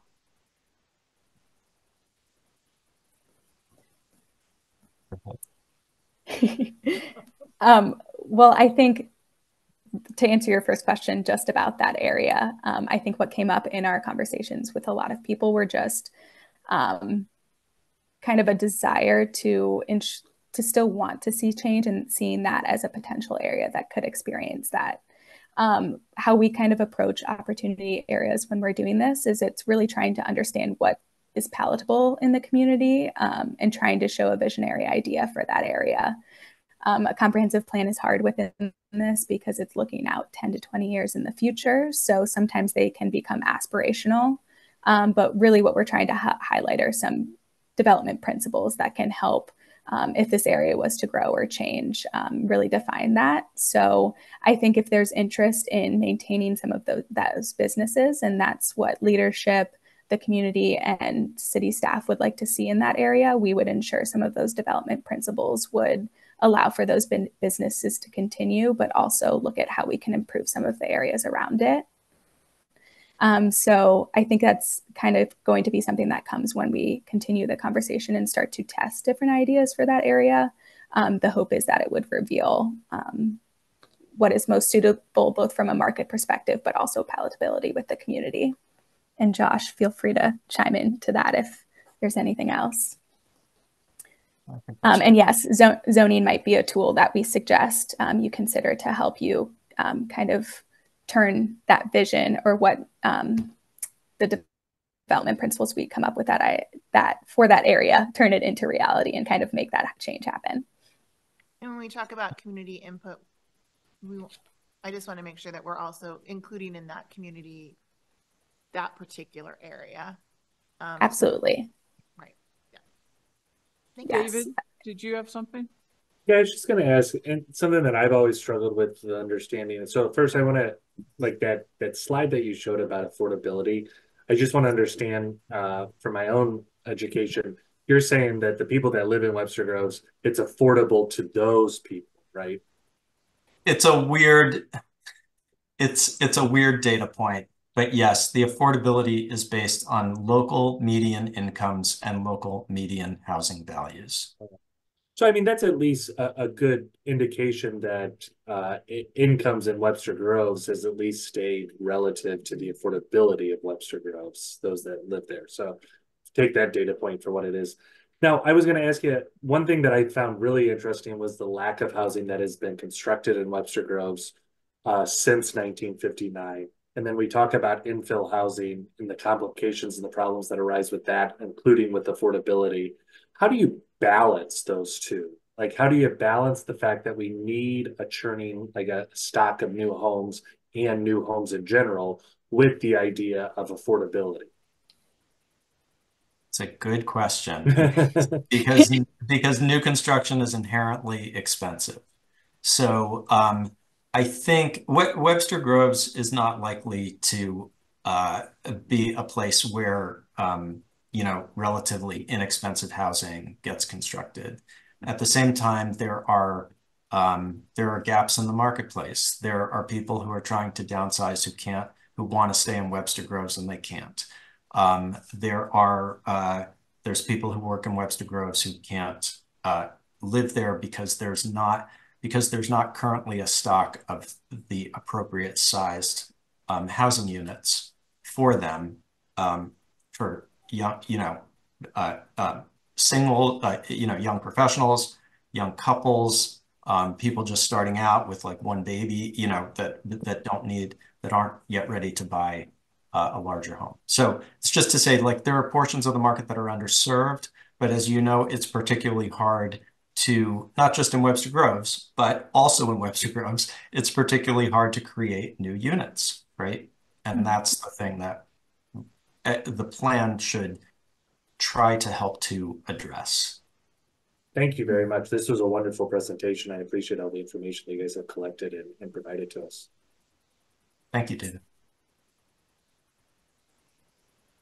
Related to what we were just talking about affordability and new construction, was all of the renovations and additions considered in this data that you were reported to us? Can you say more of? A lot of people have been making large additions to homes, expanding the footprint, Gotcha. 2-foot, 2-story additions, et cetera. Was that accounted for in the idea of construction of not new homes, but there's a lot of changing homes, let's say? Right. I hear what you're saying. So no, it wouldn't count changes to exist. In terms of units built per year, for example, it's not counting, that data is not counting changes to existing homes, but it would count, well, it would consider a tear down and a rebuild would be a new home, but it's the same number. It doesn't change the number of units. However, that new unit would be, let's say, a 2024 unit, 2024 house instead of a, 1939 house, for example. So there's no way, there's no way to account for that construction? Well, you can account for it through building permits. You could account for the value of it, but it wouldn't change the median home value or the affordability data points. Okay, thank you. Does that answer? Yeah. Yes. Okay. So we do have a bit of a dilemma in that the affordability, and then when we talk about the new construction or either the communities where we have challenges with tear downs and what have you. I think before we broke, the slides you were showing, and we had to kind of rush through that, and you had some summaries in there about preserving stock. Mm-hmm. And so I guess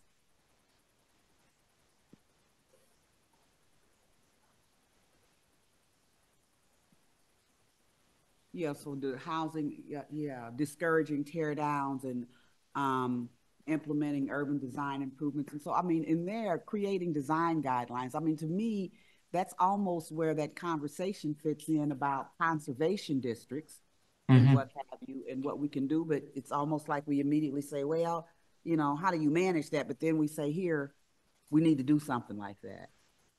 Because we do. So if we're looking at trying to service our employees that work here and can't afford to live here, or people that are trying to downsize and stay here. And I think this is some of the ways that we do it. But I think that looking at how the conservation districts could work in zoning to accommodate that be a part of that approach. Yeah. These are particularly hard conversations, I think. Conservation districts are one way to manage the preservation of existing housing. And often these smaller, older homes are considered, quote, naturally occurring affordable housing. they are affordable by virtue of their size often because people want larger home.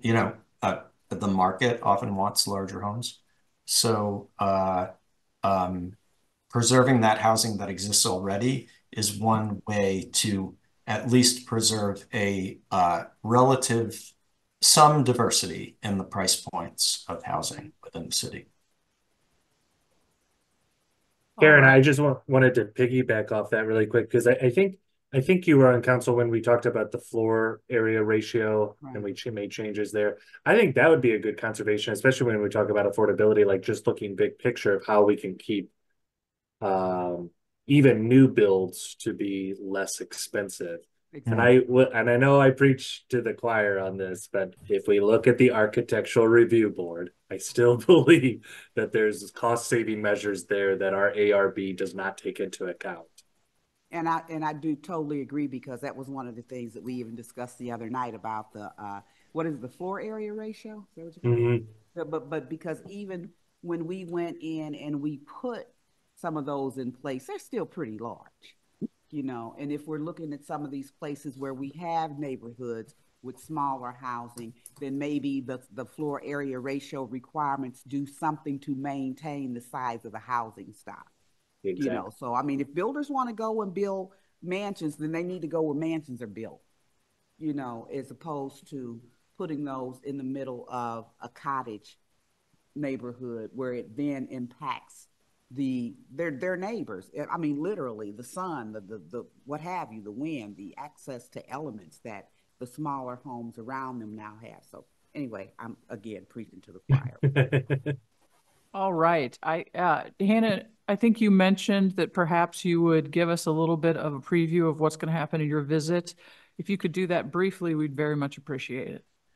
Yeah, of course. Let me just share my screen real quick.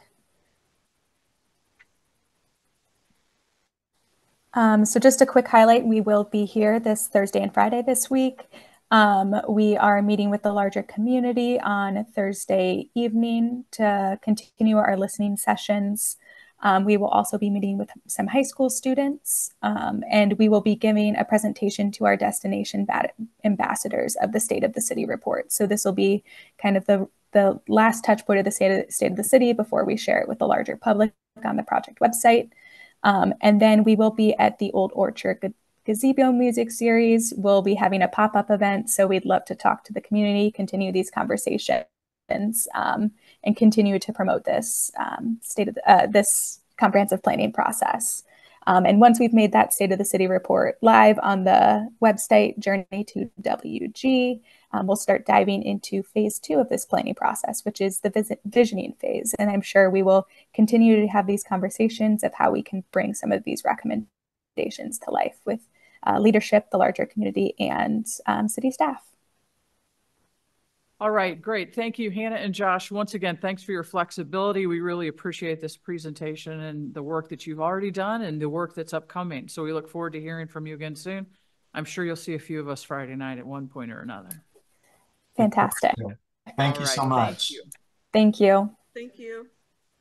All right, we're going to move on to unfinished business. Councilmember Hassemeyer, could you call for the third reading of Bill number 9262, please?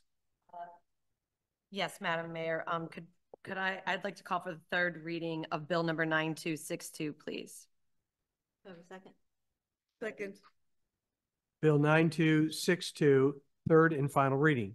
An ordinance granting a conditional use permit to the Peace United Church of Christ to allow a place of worship use in an existing structure on an approximately 16.23 acre tract of land at 47 North Bompart Avenue in the EC1 Educational Campus District and matters related thereto. Is there any discussion? Let's have the vote, please. Yes, Mayor. Councilmember Bliss? Yes. Councilmember Franklin? Yes. Councilmember Smith? Yes. Councilmember Alexander? Councilmember Hickson Shepherd? Yes. Councilmember Hassemeyer? Yes. Mayor Arnold? Yes. Councilmember Alexander, could you call for the third reading of Bill number 9263, please? Yes, I'd like to call for the third Second. Bill 9263, third and final reading. An ordinance permitting the subdivision of certain property, 439 Landscape Court, in the A4 7,500 square foot residence district. Is there any discussion? Right, we'll have that vote then, please. Councilmember Franklin, Yes. Councilmember Smith, Yes. Councilmember Alexander, Councilmember Hickson Shepherd, Yes. Councilmember Hassemeyer, Yes. Mayor Arnold, Yes. Councilmember Bliss. Yes. Councilmember Bliss, could you call for the third reading of Bill number 9264, please? Yes, I would like to call for the third reading of Bill number 9264 and its subsequent adoption. Second. Bill 9264, third and final reading. An ordinance amending the Code of Webster Groves, Chapter 10, Article 12, Parks, Section 10.1200, locations by renaming the Sculpture Park, 175 West Kirkham Avenue to the Jerry Welsh Sculpture Garden. Is there any discussion? All right, let's have that vote. Councilmember Smith, Yes. Councilmember Alexander, Councilmember Hickson Shepherd, Yes. Councilmember Hassemeyer, Yes. Mayor Arnold, Yes. Councilmember Bliss, Yes. Councilmember Franklin. Yes. Councilmember Smith, could you call for the third reading of Bill number 9265, please? Yes, Mayor, I'd like to call for the reading of Bill number 9265 and its subsequent adoption. Bill 9265, third and final reading. An ordinance adopting a revision and republication of the ordinances of the Code of Webster Groves, Missouri, entitled the Code of Webster Groves 2024, and providing for the repeal of all applicable ordinances previously adopted with certain exceptions. Is there any discussion? All right, we'll have that vote as well, please. Councilmember Alexander, Yes. Councilmember Hickson Shepherd, Yes. Councilmember Hassemeyer, Yes. Mayor Arnold, Yes. Councilmember Bliss, Yes. Councilmember Franklin, Yes. Councilmember Smith. Yes. All right, we'll move on to new business. We will start with our Director of Parks and Recreation, Scott Davis, on new park design and naming.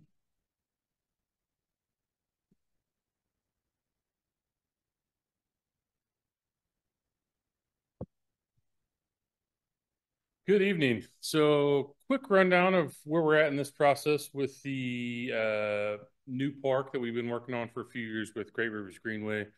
Just for some of the public, you all got this in your background information, but Great Rivers Greenway has purchased the parcel that was the former McDonald's property at the corner of Oxford and Big Bend. The city has been working with them for the last couple of years on design of that park in conjunction with an extension of the Deer Creek Greenway, which will go through Maplewood, start in Webster, go through Maplewood into the city of St. Louis and connect to the River to Pear Greenway there.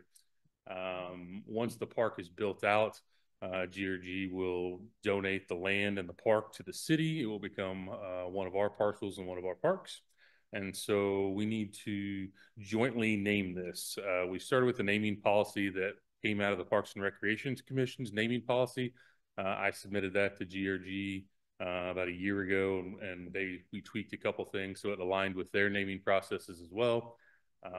Then we went out on a survey this summer to the public on naming for this parcel, this park, and had a couple pop-up events around both Webster, down in front of the Aquatic Center and at Maplewood Farmers Market.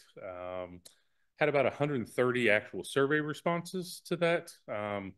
Some of those were some pretty good names. Some of them were Parky McParkface, or various other random names that didn't go well. The design, whoever submitted that is, I mean, it's very clever. I don't want to beat on them. They took the time to make the survey and submitted it. Thank you for that. I got a chuckle out of it, as you guys just did too. So the design team took a look at all that data that came back in. We discussed some names, kind of narrowed it down a little bit. I submitted those and that presentation, which is in your backup packet, to the Parks and Rec Commission at the July meeting, and had them take a look at the names. They recommend, their recommendation was for Oxford Bend Park. I think you guys seen it up there and it was backwards. It was like, that's not right. Oxford Bend Park. Their reasoning behind that was a lot of our parks have various names that don't really tell you where they're at, and it's hard to find some of them sometimes. So this one is very directionally named. It tells you basically which intersections it's at. And nothing else. There was nothing else of various historical background or anything along with that with this parcel to really get behind.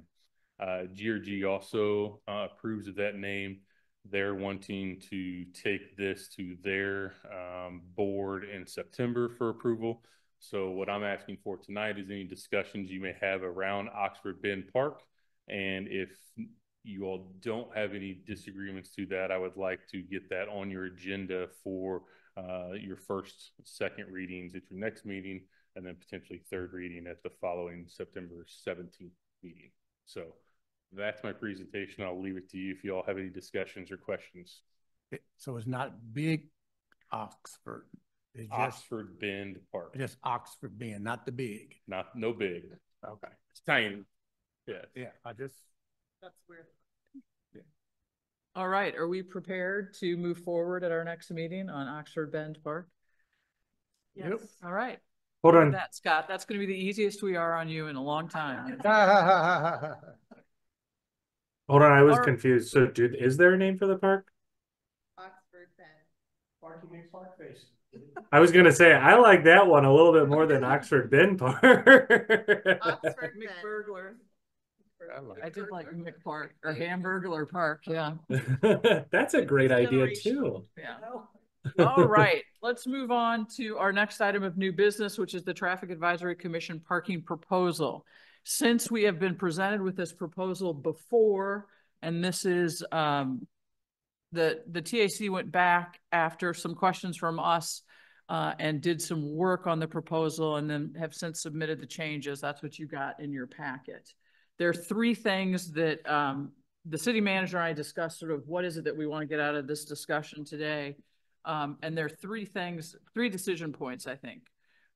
One is, would you like to move forward on some general framework, the general framework given here, and potentially then give staff the opportunity to do a little bit of work on more specific implementation? I think there's some implementation questions that they would like to work through a little bit, but the overall framework would move forward in that way.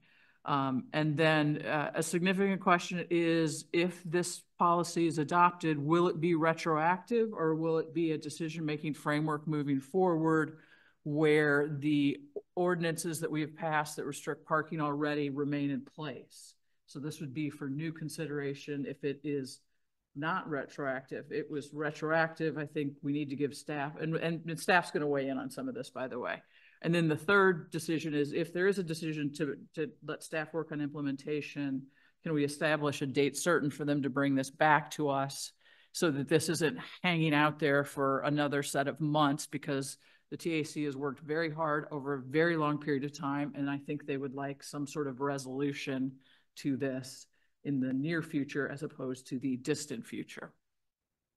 So those are the three things. And so the first thing I want to do is, that what I already did stuff. That's not the first thing. Chris Redford is here. Clark Hotaling, Susan Sunderman, Gary Faulkner, all from the TAC, available to answer questions.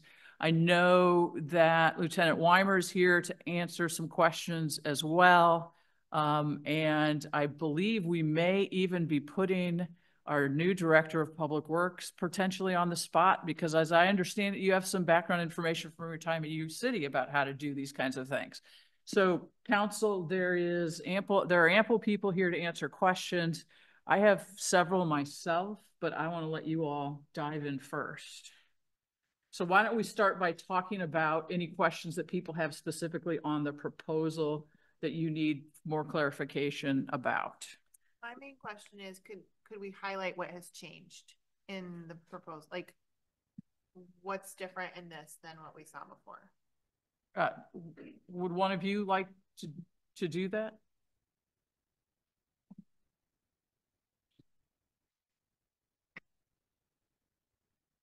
Let me first say that that's challenging, because this was a very wide-ranging discussion that we had in response to your input from earlier.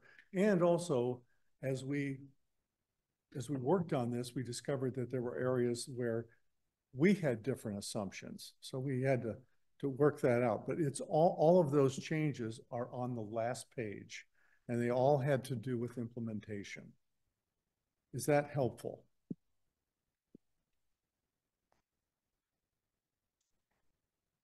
I'd be happy to speak to any one of those individually, but. Well, one thing I liked about your first presentation is you had a very clear process on how to change the parking related to one street or another. And so has that process changed in your minds? I'm not really seeing anything related to process in this document. No, I believe our intent there has not changed at all. Okay, so the idea of having a certain percentage of residents on the street would agree to a change, then it could, we would have a certain path that way. Okay, yes. So that's still in place.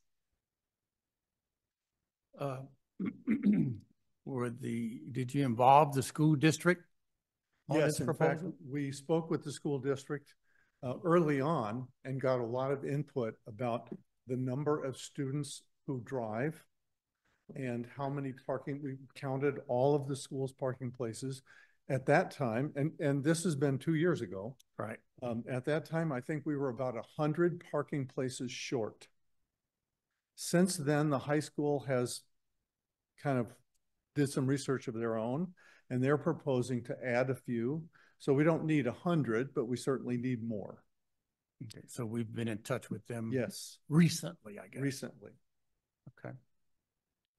So just as a general point of clarification, they have added to the lot, one of the lots on Selma.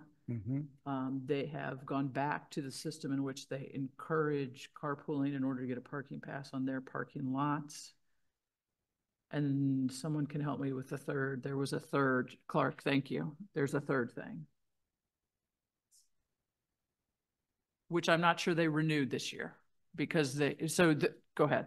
Yeah. Oh, the third thing was that they're going to do a ride sharing program. Yeah. But I don't believe they're renewing the lease at Peace Church this year. And that was temporary. Yeah. And I think that I think it's important to say this isn't a school parking proposal. And I think the two comments that were made earlier weren't quite accurate. This is a citywide proposal for areas that have, a concentration of, could be students, could be shoppers, could be restaurant people. So this is something applied for the whole city.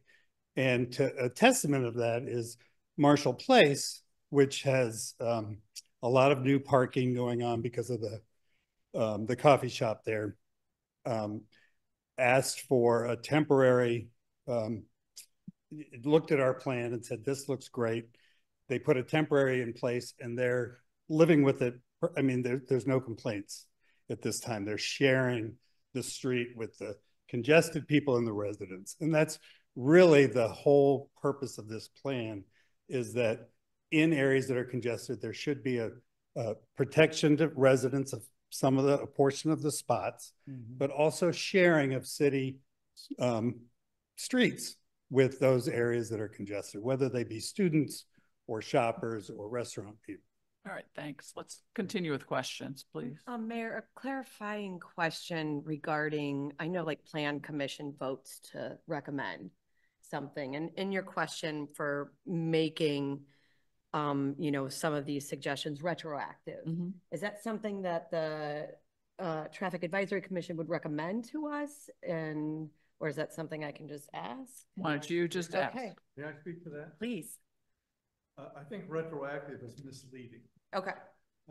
We're not proposing anything retroactive. What we're saying is that there are areas that are already deemed resident only, and that over time, as the Public Works has staff and funding, we would like to convert those to shared parking. But it's not urgent. It's not, unless a particular block came forward and asked that that move be made, we would suggest just letting it happen a little at a time. Okay. Thanks. So I'm going to ask, because I know that staff members the staff has a position on this as well. And so I don't know whether Dr. Peoples wants to address this, or Lieutenant Weimer, who wants to address this, because I know this has come up. It has. So I think Lieutenant Weimer's the correct person. And I did note that Councilman Franklin was trying to ask a question. I don't know if it was. David, can we have him answer? Or does your question need to come before that? We can have him answer. Okay. So just to get clarification, specifically what the PD stance is on the proposal in general? No, the question is, we're discussing the issue of whether we go back to the ordinances that have been passed that have different kinds of restrictive parking in place right now. What is the PD's department, and I guess I'll ask you for the other departments, position about revisiting those prior But I'd like decisions? to say that I'd like to acknowledge that the TAC has done a lot of work on this, and I really do appreciate the work they've done. I just don't know what that looks like from the police department standpoint, going back and changing some of those permit parking. So our stance is kind of, I would like to see it as a guideline moving forward for a future request. Okay. And you Thank you, have Madam Mayor. input from Public Works Yes. as well? All of the departments have met and discussed this, and I too really appreciate the TAC's work on this. And I appreciate Mr. Redford saying that it's not necessarily retroactive. And I think that's a little bit of splitting hairs, because looking back as we have time is still retroactive. So if that is something that council decided to do, what I would request that council consider is that we have some guidelines and prioritization from TAC for consideration. What our concerns were is how are staff to determine if we look at this block versus this block. So we'd really just like some more time, depending on what council's decisions are tonight, to vet what those processes would be. And once we hear more of this discussion, then we can really allocate staff time to it, or determine what our staff allocation time would need to be. Because there's a lot that goes into repealing the ordinances, as you know, Madam Mayor, and looking at notifying community members that it would be impacted, doing signage, discussing enforcement. So there's a lot that goes into that. So again, if it were retroactive, we would like to know more about what that looks like. Okay, just so I'm clear, because we've had a lot of words here. If I were to summarize very briefly staff and departmental input, it would be the first choice is not to have it go back to those ordinances. If we decide to go back to additional ordinances, staff would like some prioritization information. Okay, just want to make sure I understood. So the clarification, and this sounds different than when I asked if it could be responsive to neighbors wanting to change it. We're saying yes. So what I love about this proposal is it gives people, residents that want to make a change, as they talked about. Marshall Place was a prime example. We must have had 30 residents show up for a TAC meeting, and in that meeting they all talked to us about safety concerns because of the two-way parking on the street, and because cars couldn't get through, and there'd be a length of 50 yards or so where cars had to reverse because they couldn't get through. So this was a great solution for that problem. It's sectioned off. Part of the street is permanent, part of the street as one-sided parking. And so far, there have been 0 complaints from anybody on Marshall Place regarding that. So moving forward, if there are other streets in the community that want to do this, they have a pathway to do so with a petition, which would require 75% of the people living in that street to enact that petition. So could we eventually end up with mismatched streets? I mean, street A, this block, they want this, and this block want that. I think that's what that's TAC's reasoning for wanting to eliminate permanent parking and make it a dual kind of parking thing throughout the city. If I could respond to that. Would you step a little closer to the microphone? Thank you. So let me clarify that.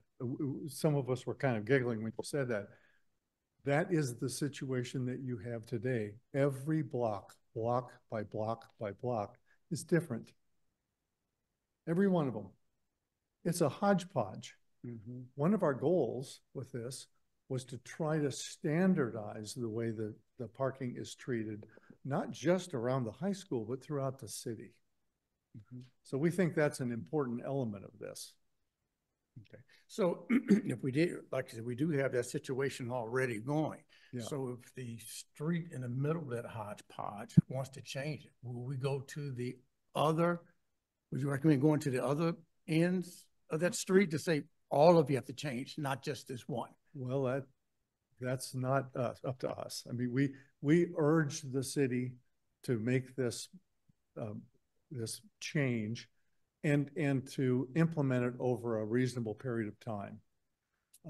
But that frankly is your choice. So if I might interject for a minute, Emerson, given my conversations about this with the city manager, I think those are the kinds of questions that staff would like a little bit more time to figure out the nuts and bolts of implementation.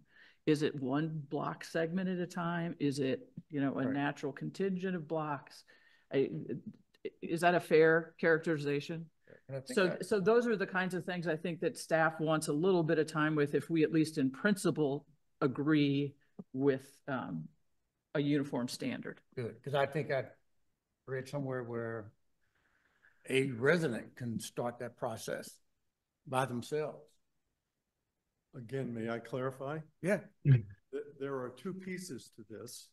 One piece has to do with the width of the street and has to do with safety. And our recommendation is that even one community member could ask for that change, because that change is about safety. The other half has to do with shared parking, and the shared parking one requires 75% of the block to request it in order for it to be approved. That's a good clarification. Thanks.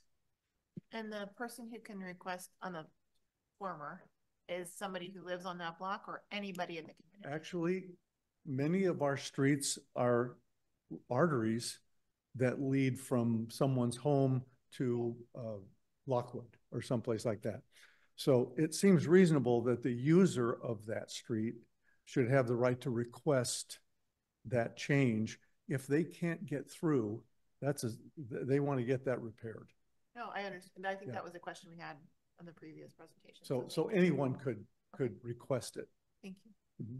So assuming that this goes through, I mean, couldn't we do something along the lines of how we do our mill and overlay and do it by quadrants, and the city looks at a quadrant a year and implements this policy in each quadrant for 4 or 5 years?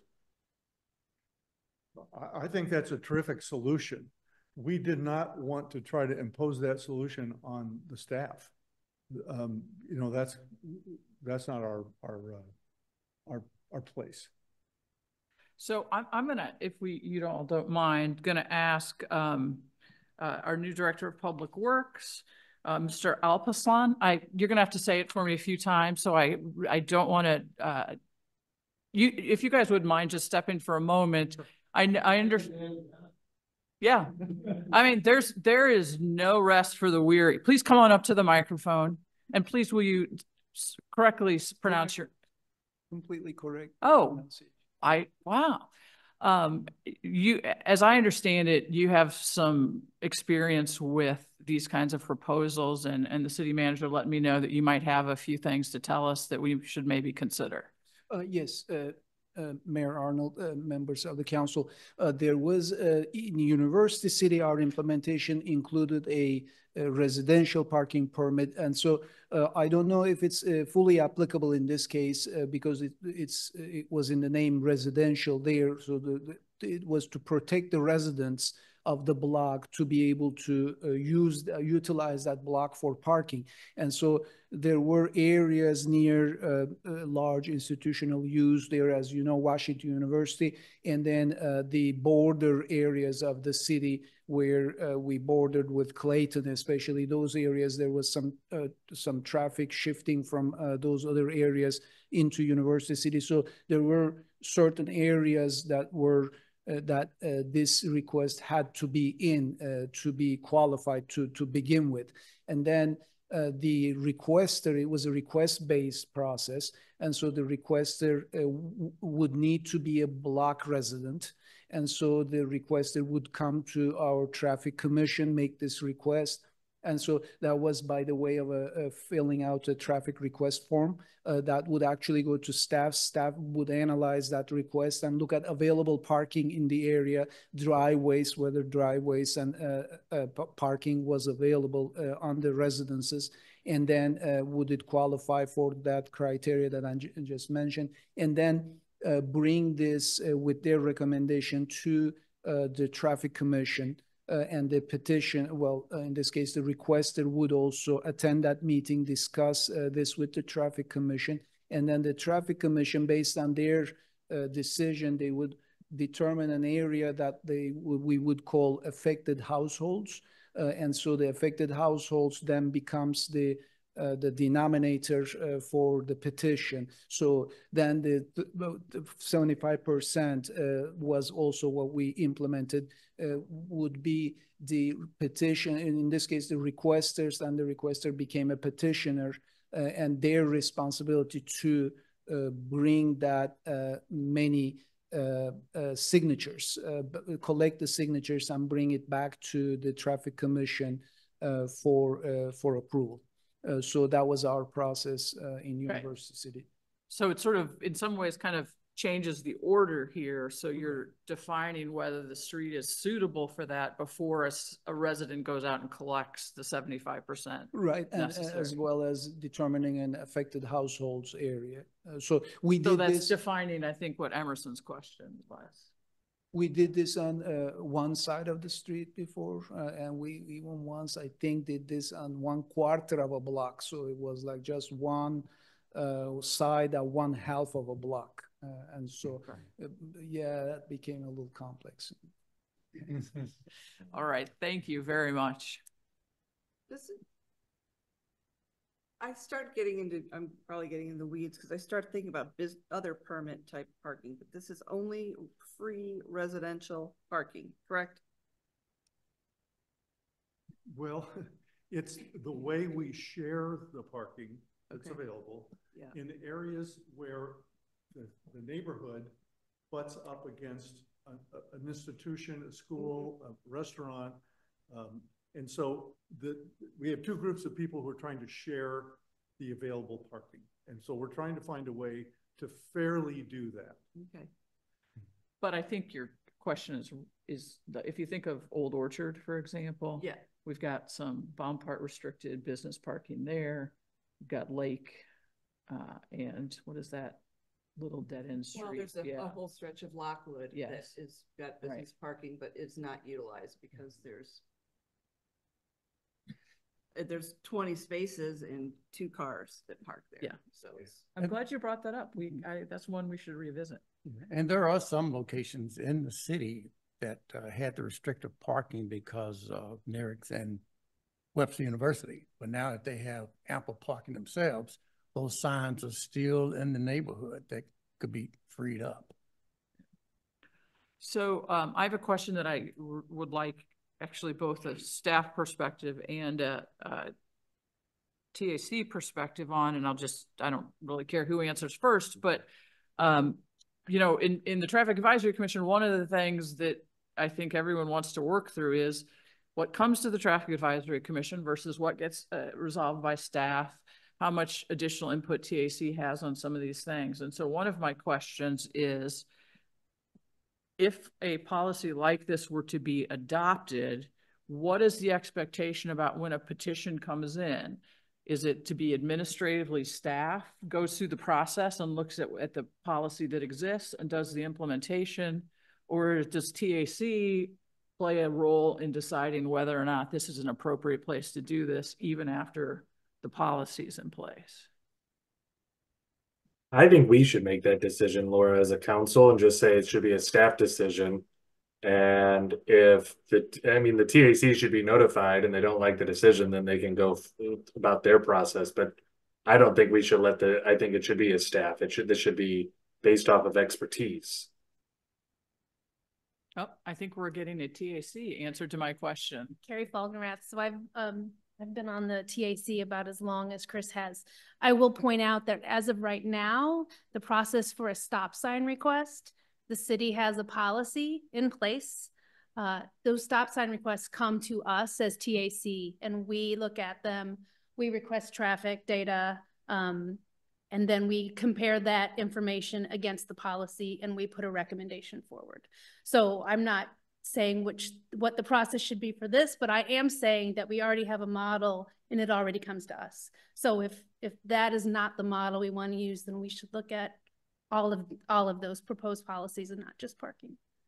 Only some traffic, like stop signs, come to the TAC. Otherwise, if it's a cut and dry thing, the police officers or the police and public works can do it independently. If it's a safe, yeah, please use the microphone. If it's a safety concern, then it becomes something that we address through public works and the police department. Yeah. If it's a clear cut thing, if it's something where we need to collect additional data because they're saying traffic volumes or things like that, then that's the process that usually happens. Yeah, and part of the confusion here is if you read the TAC statute, it doesn't really say. And so, and I'm not sure that we have a really good historical record of what has come and what hasn't come. And so that's, I think, part of what TAC and staff members are trying to unwind here is how do you sort out those things? And so that's why I asked it, because I think if we're going to adopt any sort of policy, we ought to know what that's going to look like. And maybe that is part of staff recommendation with implementation as well. So I fully agree. Being the new liaison, some of that role has been a little bit, a little bit unclear for me, and I think we're working through it. I think to Dr. Peoples' point, I think that merits further discussion with staff to figure out how that process is exactly going to work. Because I don't even think TAC members are. They ask me like how this is supposed to work, and so there is confusion there. I wholeheartedly agree. And I think on the width part, I think we were pretty clear that would be a staff thing. So if somebody came forward and said, hey, we think there should only be parking on one side, that's set in stone on terms of the width of the streets. So the staff would go out. I think that was in our the proposal report. Does say that staff would determine. The staff would determine and they would put the signs up. But in terms of the implementation of the other part, I think we're open for whatever works best. Okay, thank you. There's one other thing that makes the shared parking a little more complicated. The shared parking depends upon what's causing the problem. In the case of the high school, it's that the students are there all day. But what if we're talking about a restaurant? Well, that might be only affected in the evening. Or if it's another, maybe it's a hospital. A hospital, you might want more than just the daytime because you have evening visitors. So now that time may stretch into 10 o'clock at night, 10 o'clock at night. So that one we have to kind of look at on an item by item basis. So Chris, that sort of contradicts the general argument. I mean, this policy is, as I understand it, it's supposed to be a uniform policy, but I think what you just said means that we have to look at the environment of the actual street itself. So we have Mason Avenue residents here, and I will, for full disclosure, also say I live on Mason Avenue. I say this every time it comes up, so no one should be surprised. We talked a lot about if you apply this to Mason, you've got the issue of Holy Redeemer, access ways there, and sometimes you have library parking around the corner or whatever. So I guess this is my fundamental question. Is this to be uniform, or are these basic guidelines that then staff should use to do the best they can to meet the guidelines based on the situation presented to them?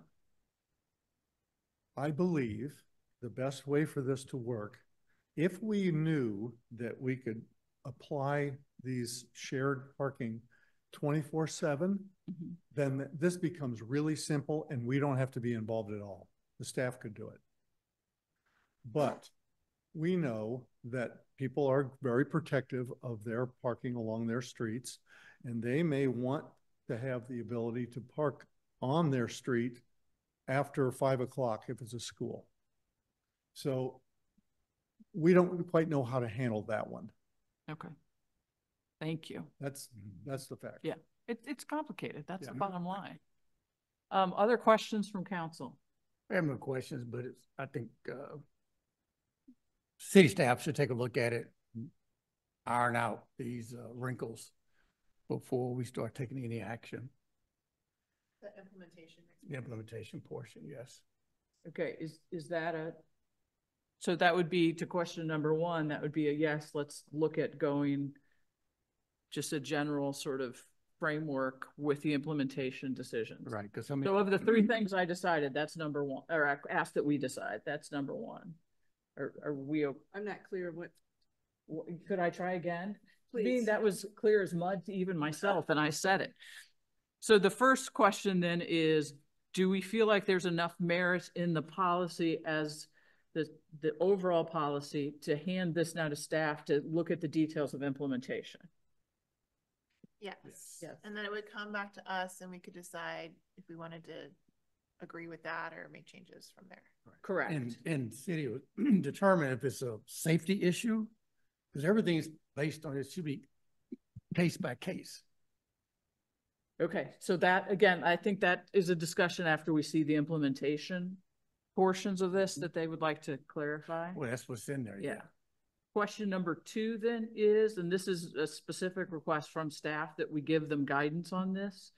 Do we think that we want staff, or do we want staff, not think, do we want staff to come up with a plan for implementing this where current parking restrictions already exist? We've used the word retroactive, whether you like that word or not, that's kind of the summary word.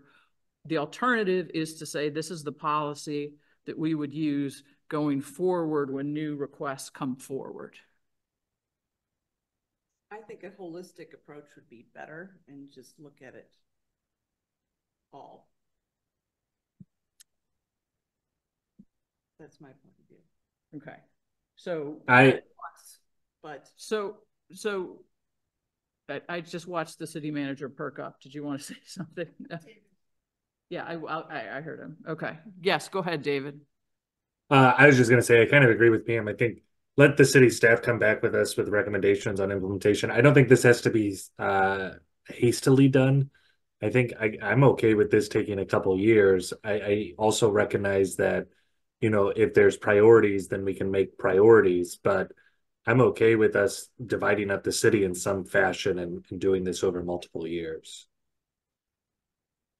How does that work with the ordinances that are already in place? Like, would those all have to be? We would have to repeal them all and replace them. And they would be repealed one at a time? It depends on how we did it, if we did it. I mean, you could do it in a larger group. You could do it in a larger group. I mean, I do see the concerns where we have parking restrictions already in place that have been there for a while, and now we're talking about 20 years, 25 years for some of them. Changing those pretty considerably. I do hear those concerns. Perhaps, I mean, things have changed in 20 years, like the parking garage that was built. And I'm just using the high school as like the example piece here. I know that this would impact other business districts and such, but living near the high school, I live on Swan. You know, yeah, there's a lot of parking, but also, you know, the kids need to get to school, you know, and I definitely think that there's an opportunity to work with the school district as well, you know, as we've discussed this and have been, the conversation has been evolving. I just think that looking back and saying, oh, well, things may have changed in 20 years is probably pretty fair. Yeah, I don't disagree with that. I will say I believe the school district has done what they're going to do. We have had many conversations with them, and I'm not sure that there's anything more that they intend to do. But let's not discount the fact that the TAC moved them. I mean, after 6 years of at least me being on council, we tried to get the school district involved. And props to the TAC for getting them, the school district, to respond in some fashion. Oh, David, I didn't mean to discount that at all, because you're right, it's huge. They did things that none of the rest of us could get done. So thank you all for that. Absolutely. But I just think our discussions with the school district have reached a place where they've said they've done what they're going to do and have kind of left it to us from here on out. All right, so I'm not quite sure. I haven't heard from everybody in terms about the retroactive. Jamie, Pam, Emily, Emerson. Retroactive? No. Okay. If somebody want to make a change, they go through the process, whatever, or however that might look. Karen, would you say that into your microphone?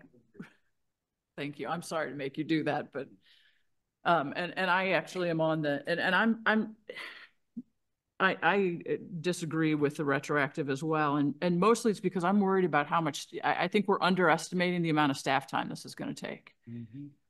So I may be in the minority here, and so there may be then a process that staff comes up with, but I do think given the fact that we are understaffed in public works and we are constantly trying to hire police officers to dedicate time to doing this is making a choice. And we can make that choice, absolutely, but I'm a little worried about what that looks like over the long term. And impact is important. And I think we respect that. And who knows, maybe the labor market will get great, but I'm not holding out hope. So I think we're going to have to vote on whether or not we want staff to come up with a plan that may be applied retroactively, right? Isn't that where we are here? Because there's enough of a division here, I think we probably should actually do that. Because I don't want staff to go through the process of coming up with that unless we have a clear statement with the majority of council that they want that. Do we need to, sorry, David, do we need to determine implementation? Which needs to come first? I'm going to let the city manager speak to that. Thank you, Councilwoman Hassmeyer. I'm not sure I understand the question. I guess I just what needs to come first? Like, does staff need to assess this policy that TAC has worked on and just discuss and say, okay, this is how this could be implemented? And would that include going, looking at things retroactively, or? Thank you. The decision on whether this is retroactively applied or not impacts how we discuss implementation and the plans we make. So we really need that decision-making before we move forward. Thank you. I mean, there's two parts of the process. There's planning and then there's implementation. One's on paper, one's very physical. So requires a lot of work. Dr. Peoples, can I ask Yes, a quick, just a generic question about process? Do we think that there's a lot of streets that need this implementation? Oh, thank you for that question, Councilman. Like, assuming this were to pass, I mean, sorry, I cut you off there. I'm sorry. I might No, have it's a great question. I don't have a percentage in mind. Oh, here's a TAC person. I'm not implying we have a percentage. I will point out the point you made, Emerson, about the whole area that's impacted by, say, where there used to be a need for Webster U Narix parking that is gone. So if this isn't retroactive, then that stays forever. And as you just mentioned, it's not really relevant anymore. But what we did look at when this started with a conversation basically of that whole area with all of the student parking for all of Narix High School, Webster. And within that area, there was probably about 20 streets and street segments. But that was definitely the concentration that we found within the city. So. Could the staff implementation recommendations include, we really think we should include these particular streets as part of this? Like maybe we don't make a blanket all or nothing, but maybe the staff were like, we should apply this to these streets that already have a patchwork of permits. Or we know some of these streets or we were know solved. That as soon as we say we just need somebody to say, please look at this street, somebody is going to say, please look at this street. I mean, if anybody can ask for a street to be looked at, that's going to happen immediately for all of these streets. But again, my understanding is that safety, not parking restriction. That's not repealing an ordinance. Yeah. That's really just the width. I mean, it might be, but not likely. But I think your point is good, that those people around the city who feel that their street is narrow and too narrow to drive on, you're going to hear from a lot of people. Did you want? Yes, Chief Ellis. Please join our conversation here. I would say that from my perspective, when the TAC presented this, I thought it was one of their strongest presentations. And as I supported that with the safety in mind, that they were taking into account the parameters of the width of the street. That is our primary concern for accessibility, for operational delivery. And so I think the parameters are there. So you can almost identify what I would consider the high-risk streets based on the width they've come up with that exists. Because clearly that we have some very narrow streets that are very difficult for us to navigate in our apparatus when there's parking on both sides that's permanent. And those are high risk for us, to the point where fire apparatus and ambulances can't get down the street. We have to back up and go a different route. So I believe from our risk assessment, they've identified with these different models based on the width. And I would use that as probably a starting point to identify the low-hanging fruit of what streets would we address first, would be some of those, our most narrow streets that are most critical for this from the safety aspect of it. Chief, you bring up a good point, and I just have some personal experience because I live on Elm Drive, the street that they used for Firehouse 2 to get into the garage. And if there's cars parked on both sides, they can't go down Elm Drive. And Elm Drive's a pretty wide street, but they still have problems getting down Elm Drive. It's tight, but again, I think that they've established the parameters based on width. So. Okay, I think we've been at this quite a while, and I think the question is trying to figure out where we leave this. It looks to me, and I don't think we have to have a formal vote, but I'd like to say one more thing. Please do. Formal vote. I think the TAC's created standards. Looking at something holistically is more efficient than addressing things piecemeal. There becomes a lot of confusion. What are we applying here? You know, when was this? Oh, we did this here and we didn't do this here. We just take a overall comprehensive look. In my point of view, it's a lot easier. And I've done work like this, and it is easier and more efficient. And I think maybe a timetable, if you do take a holistic approach, is fine. I mean, I don't think anyone wants this to happen overnight. I mean, it can take divided by 4 years or 5 years or whatever to implement. I think. So, oh, go ahead. Well, I'm really trying hard to wrap this up. So you guys, I think we've had enough questions and answers, and I don't mean to cut you off, but I feel like perspective is pretty clear. So it seems to me at this point that there are at least 4 members who would like to entertain the idea of looking backwards as well as forward in implementing this policy, so that the direction to staff would account for that. Is that true? All right. Is that clear enough instruction? Looking backwards or something's already on the books? Yes. And making changes? Yes.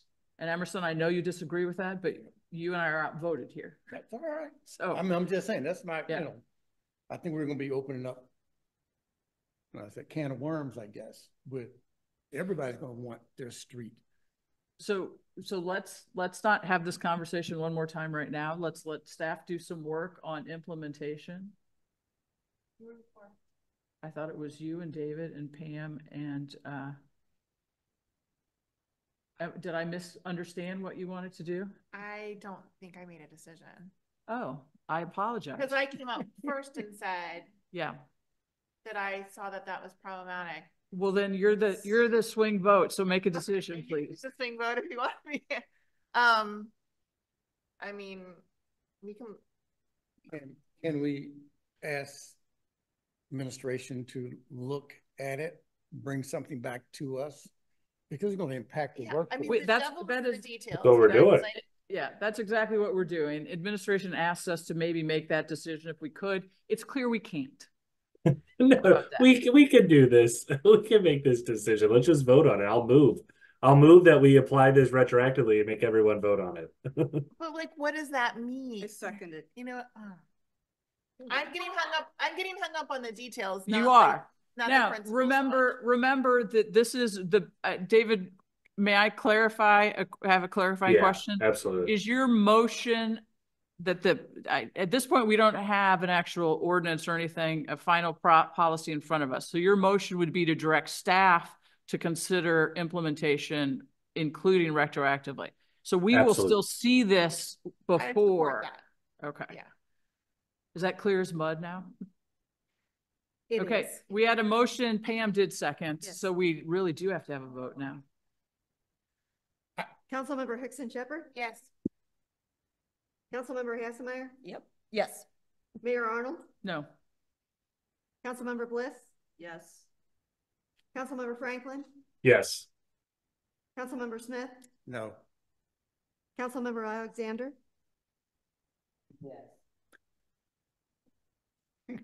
All right. Are you as certain about what we're doing as we are? I think you're making the right step. Yeah. To at least look at it, listen to what staff has to say. This is Yeah. an ordinance you're voting. So now we get to the last thing, because we do not want this to go on forever, because as has been clear already, it's been more than a year. So what is a reasonable deadline for us to have this back on council's agenda? I would like to confer with staff and have a conversation with you and get back with the council Okay, on that. but is it fair to say it will be this fall? No, we're not going to say that yet, because she's all right. As soon as demonstrably possible. Excellent. Okay. Thank you. I'm trying. I'm trying. May I say? Yeah, I want you to understand, my no vote was not, I didn't like your proposal. It's just Okay. implementation of it. We still have some other things Many to finish. thanks for your patience. Well, thank you all for your work. I don't even know where my agenda is now. Piece of paper up here. Here we go. Agenda. All right, we have next before us the approval of the consent agenda. Is there anything that anyone would like to remove from the consent agenda? Nope. I'm sorry about this, but I do have one question for Mr. Davis. Mr. Davis, we seem to be applying for a lot of municipal park grants, and I'm not quite sure how all that works together. And can we get all that money in 1 year? Maybe. Okay. The construction grant, the big one for $525,000, 99% confident we will get that this year. We haven't received one in several years. We could typically get those every other years just based on our population size of Webster Groves alone. The planning grants, you can officially get one per planning cycle. The cycle starts August 30th. I'm hoping to get one in this year in this planning cycle and put one in for next year for next planning cycle. I don't know if that'll slide through or not. So we might only get one of the planning grants for the $10,000, in which case we'll just do the other one out of pocket with Prop W money and such. But if we can get both of those, we will. Okay. I'll apply for both of them. We'll see where it goes. Okay. Nothing but a try. Yeah. All right. I think we are to Councilwoman Hickson Shepherd. Would you like to call for the approval of consent agenda? Yes, Mayor, I'd like to call for the approval of the consent agenda. Second. Councilmember Hassemeyer, Yes. Mayor Arnold, Yes. Councilmember Bliss. Yes. Councilmember Franklin, Yes. Councilmember Smith, Yes. Councilmember Alexander, Councilmember Hickson Shepherd. Yes. All right, we've made some appointments to boards and commissions. Brandy Grant has been appointed as an ad hoc member to the Police Community Engagement Board. Kevin Randich has been appointed to the Traffic Advisory Commission. At least we're getting you another member out of all this. Jason Vassar Elong has been appointed to the Historic Preservation Commission. Tara Shear is appointed as the school district representative to the Parks and Recreation Commission. Michael Johnson has been reappointed to a second term on the Parks and Recreation Commission as well. I believe that brings us to adjournment. I did that really fast so no one could say anything. Right? We voted on the consent agenda, so we're free. All right, we stand adjourned then.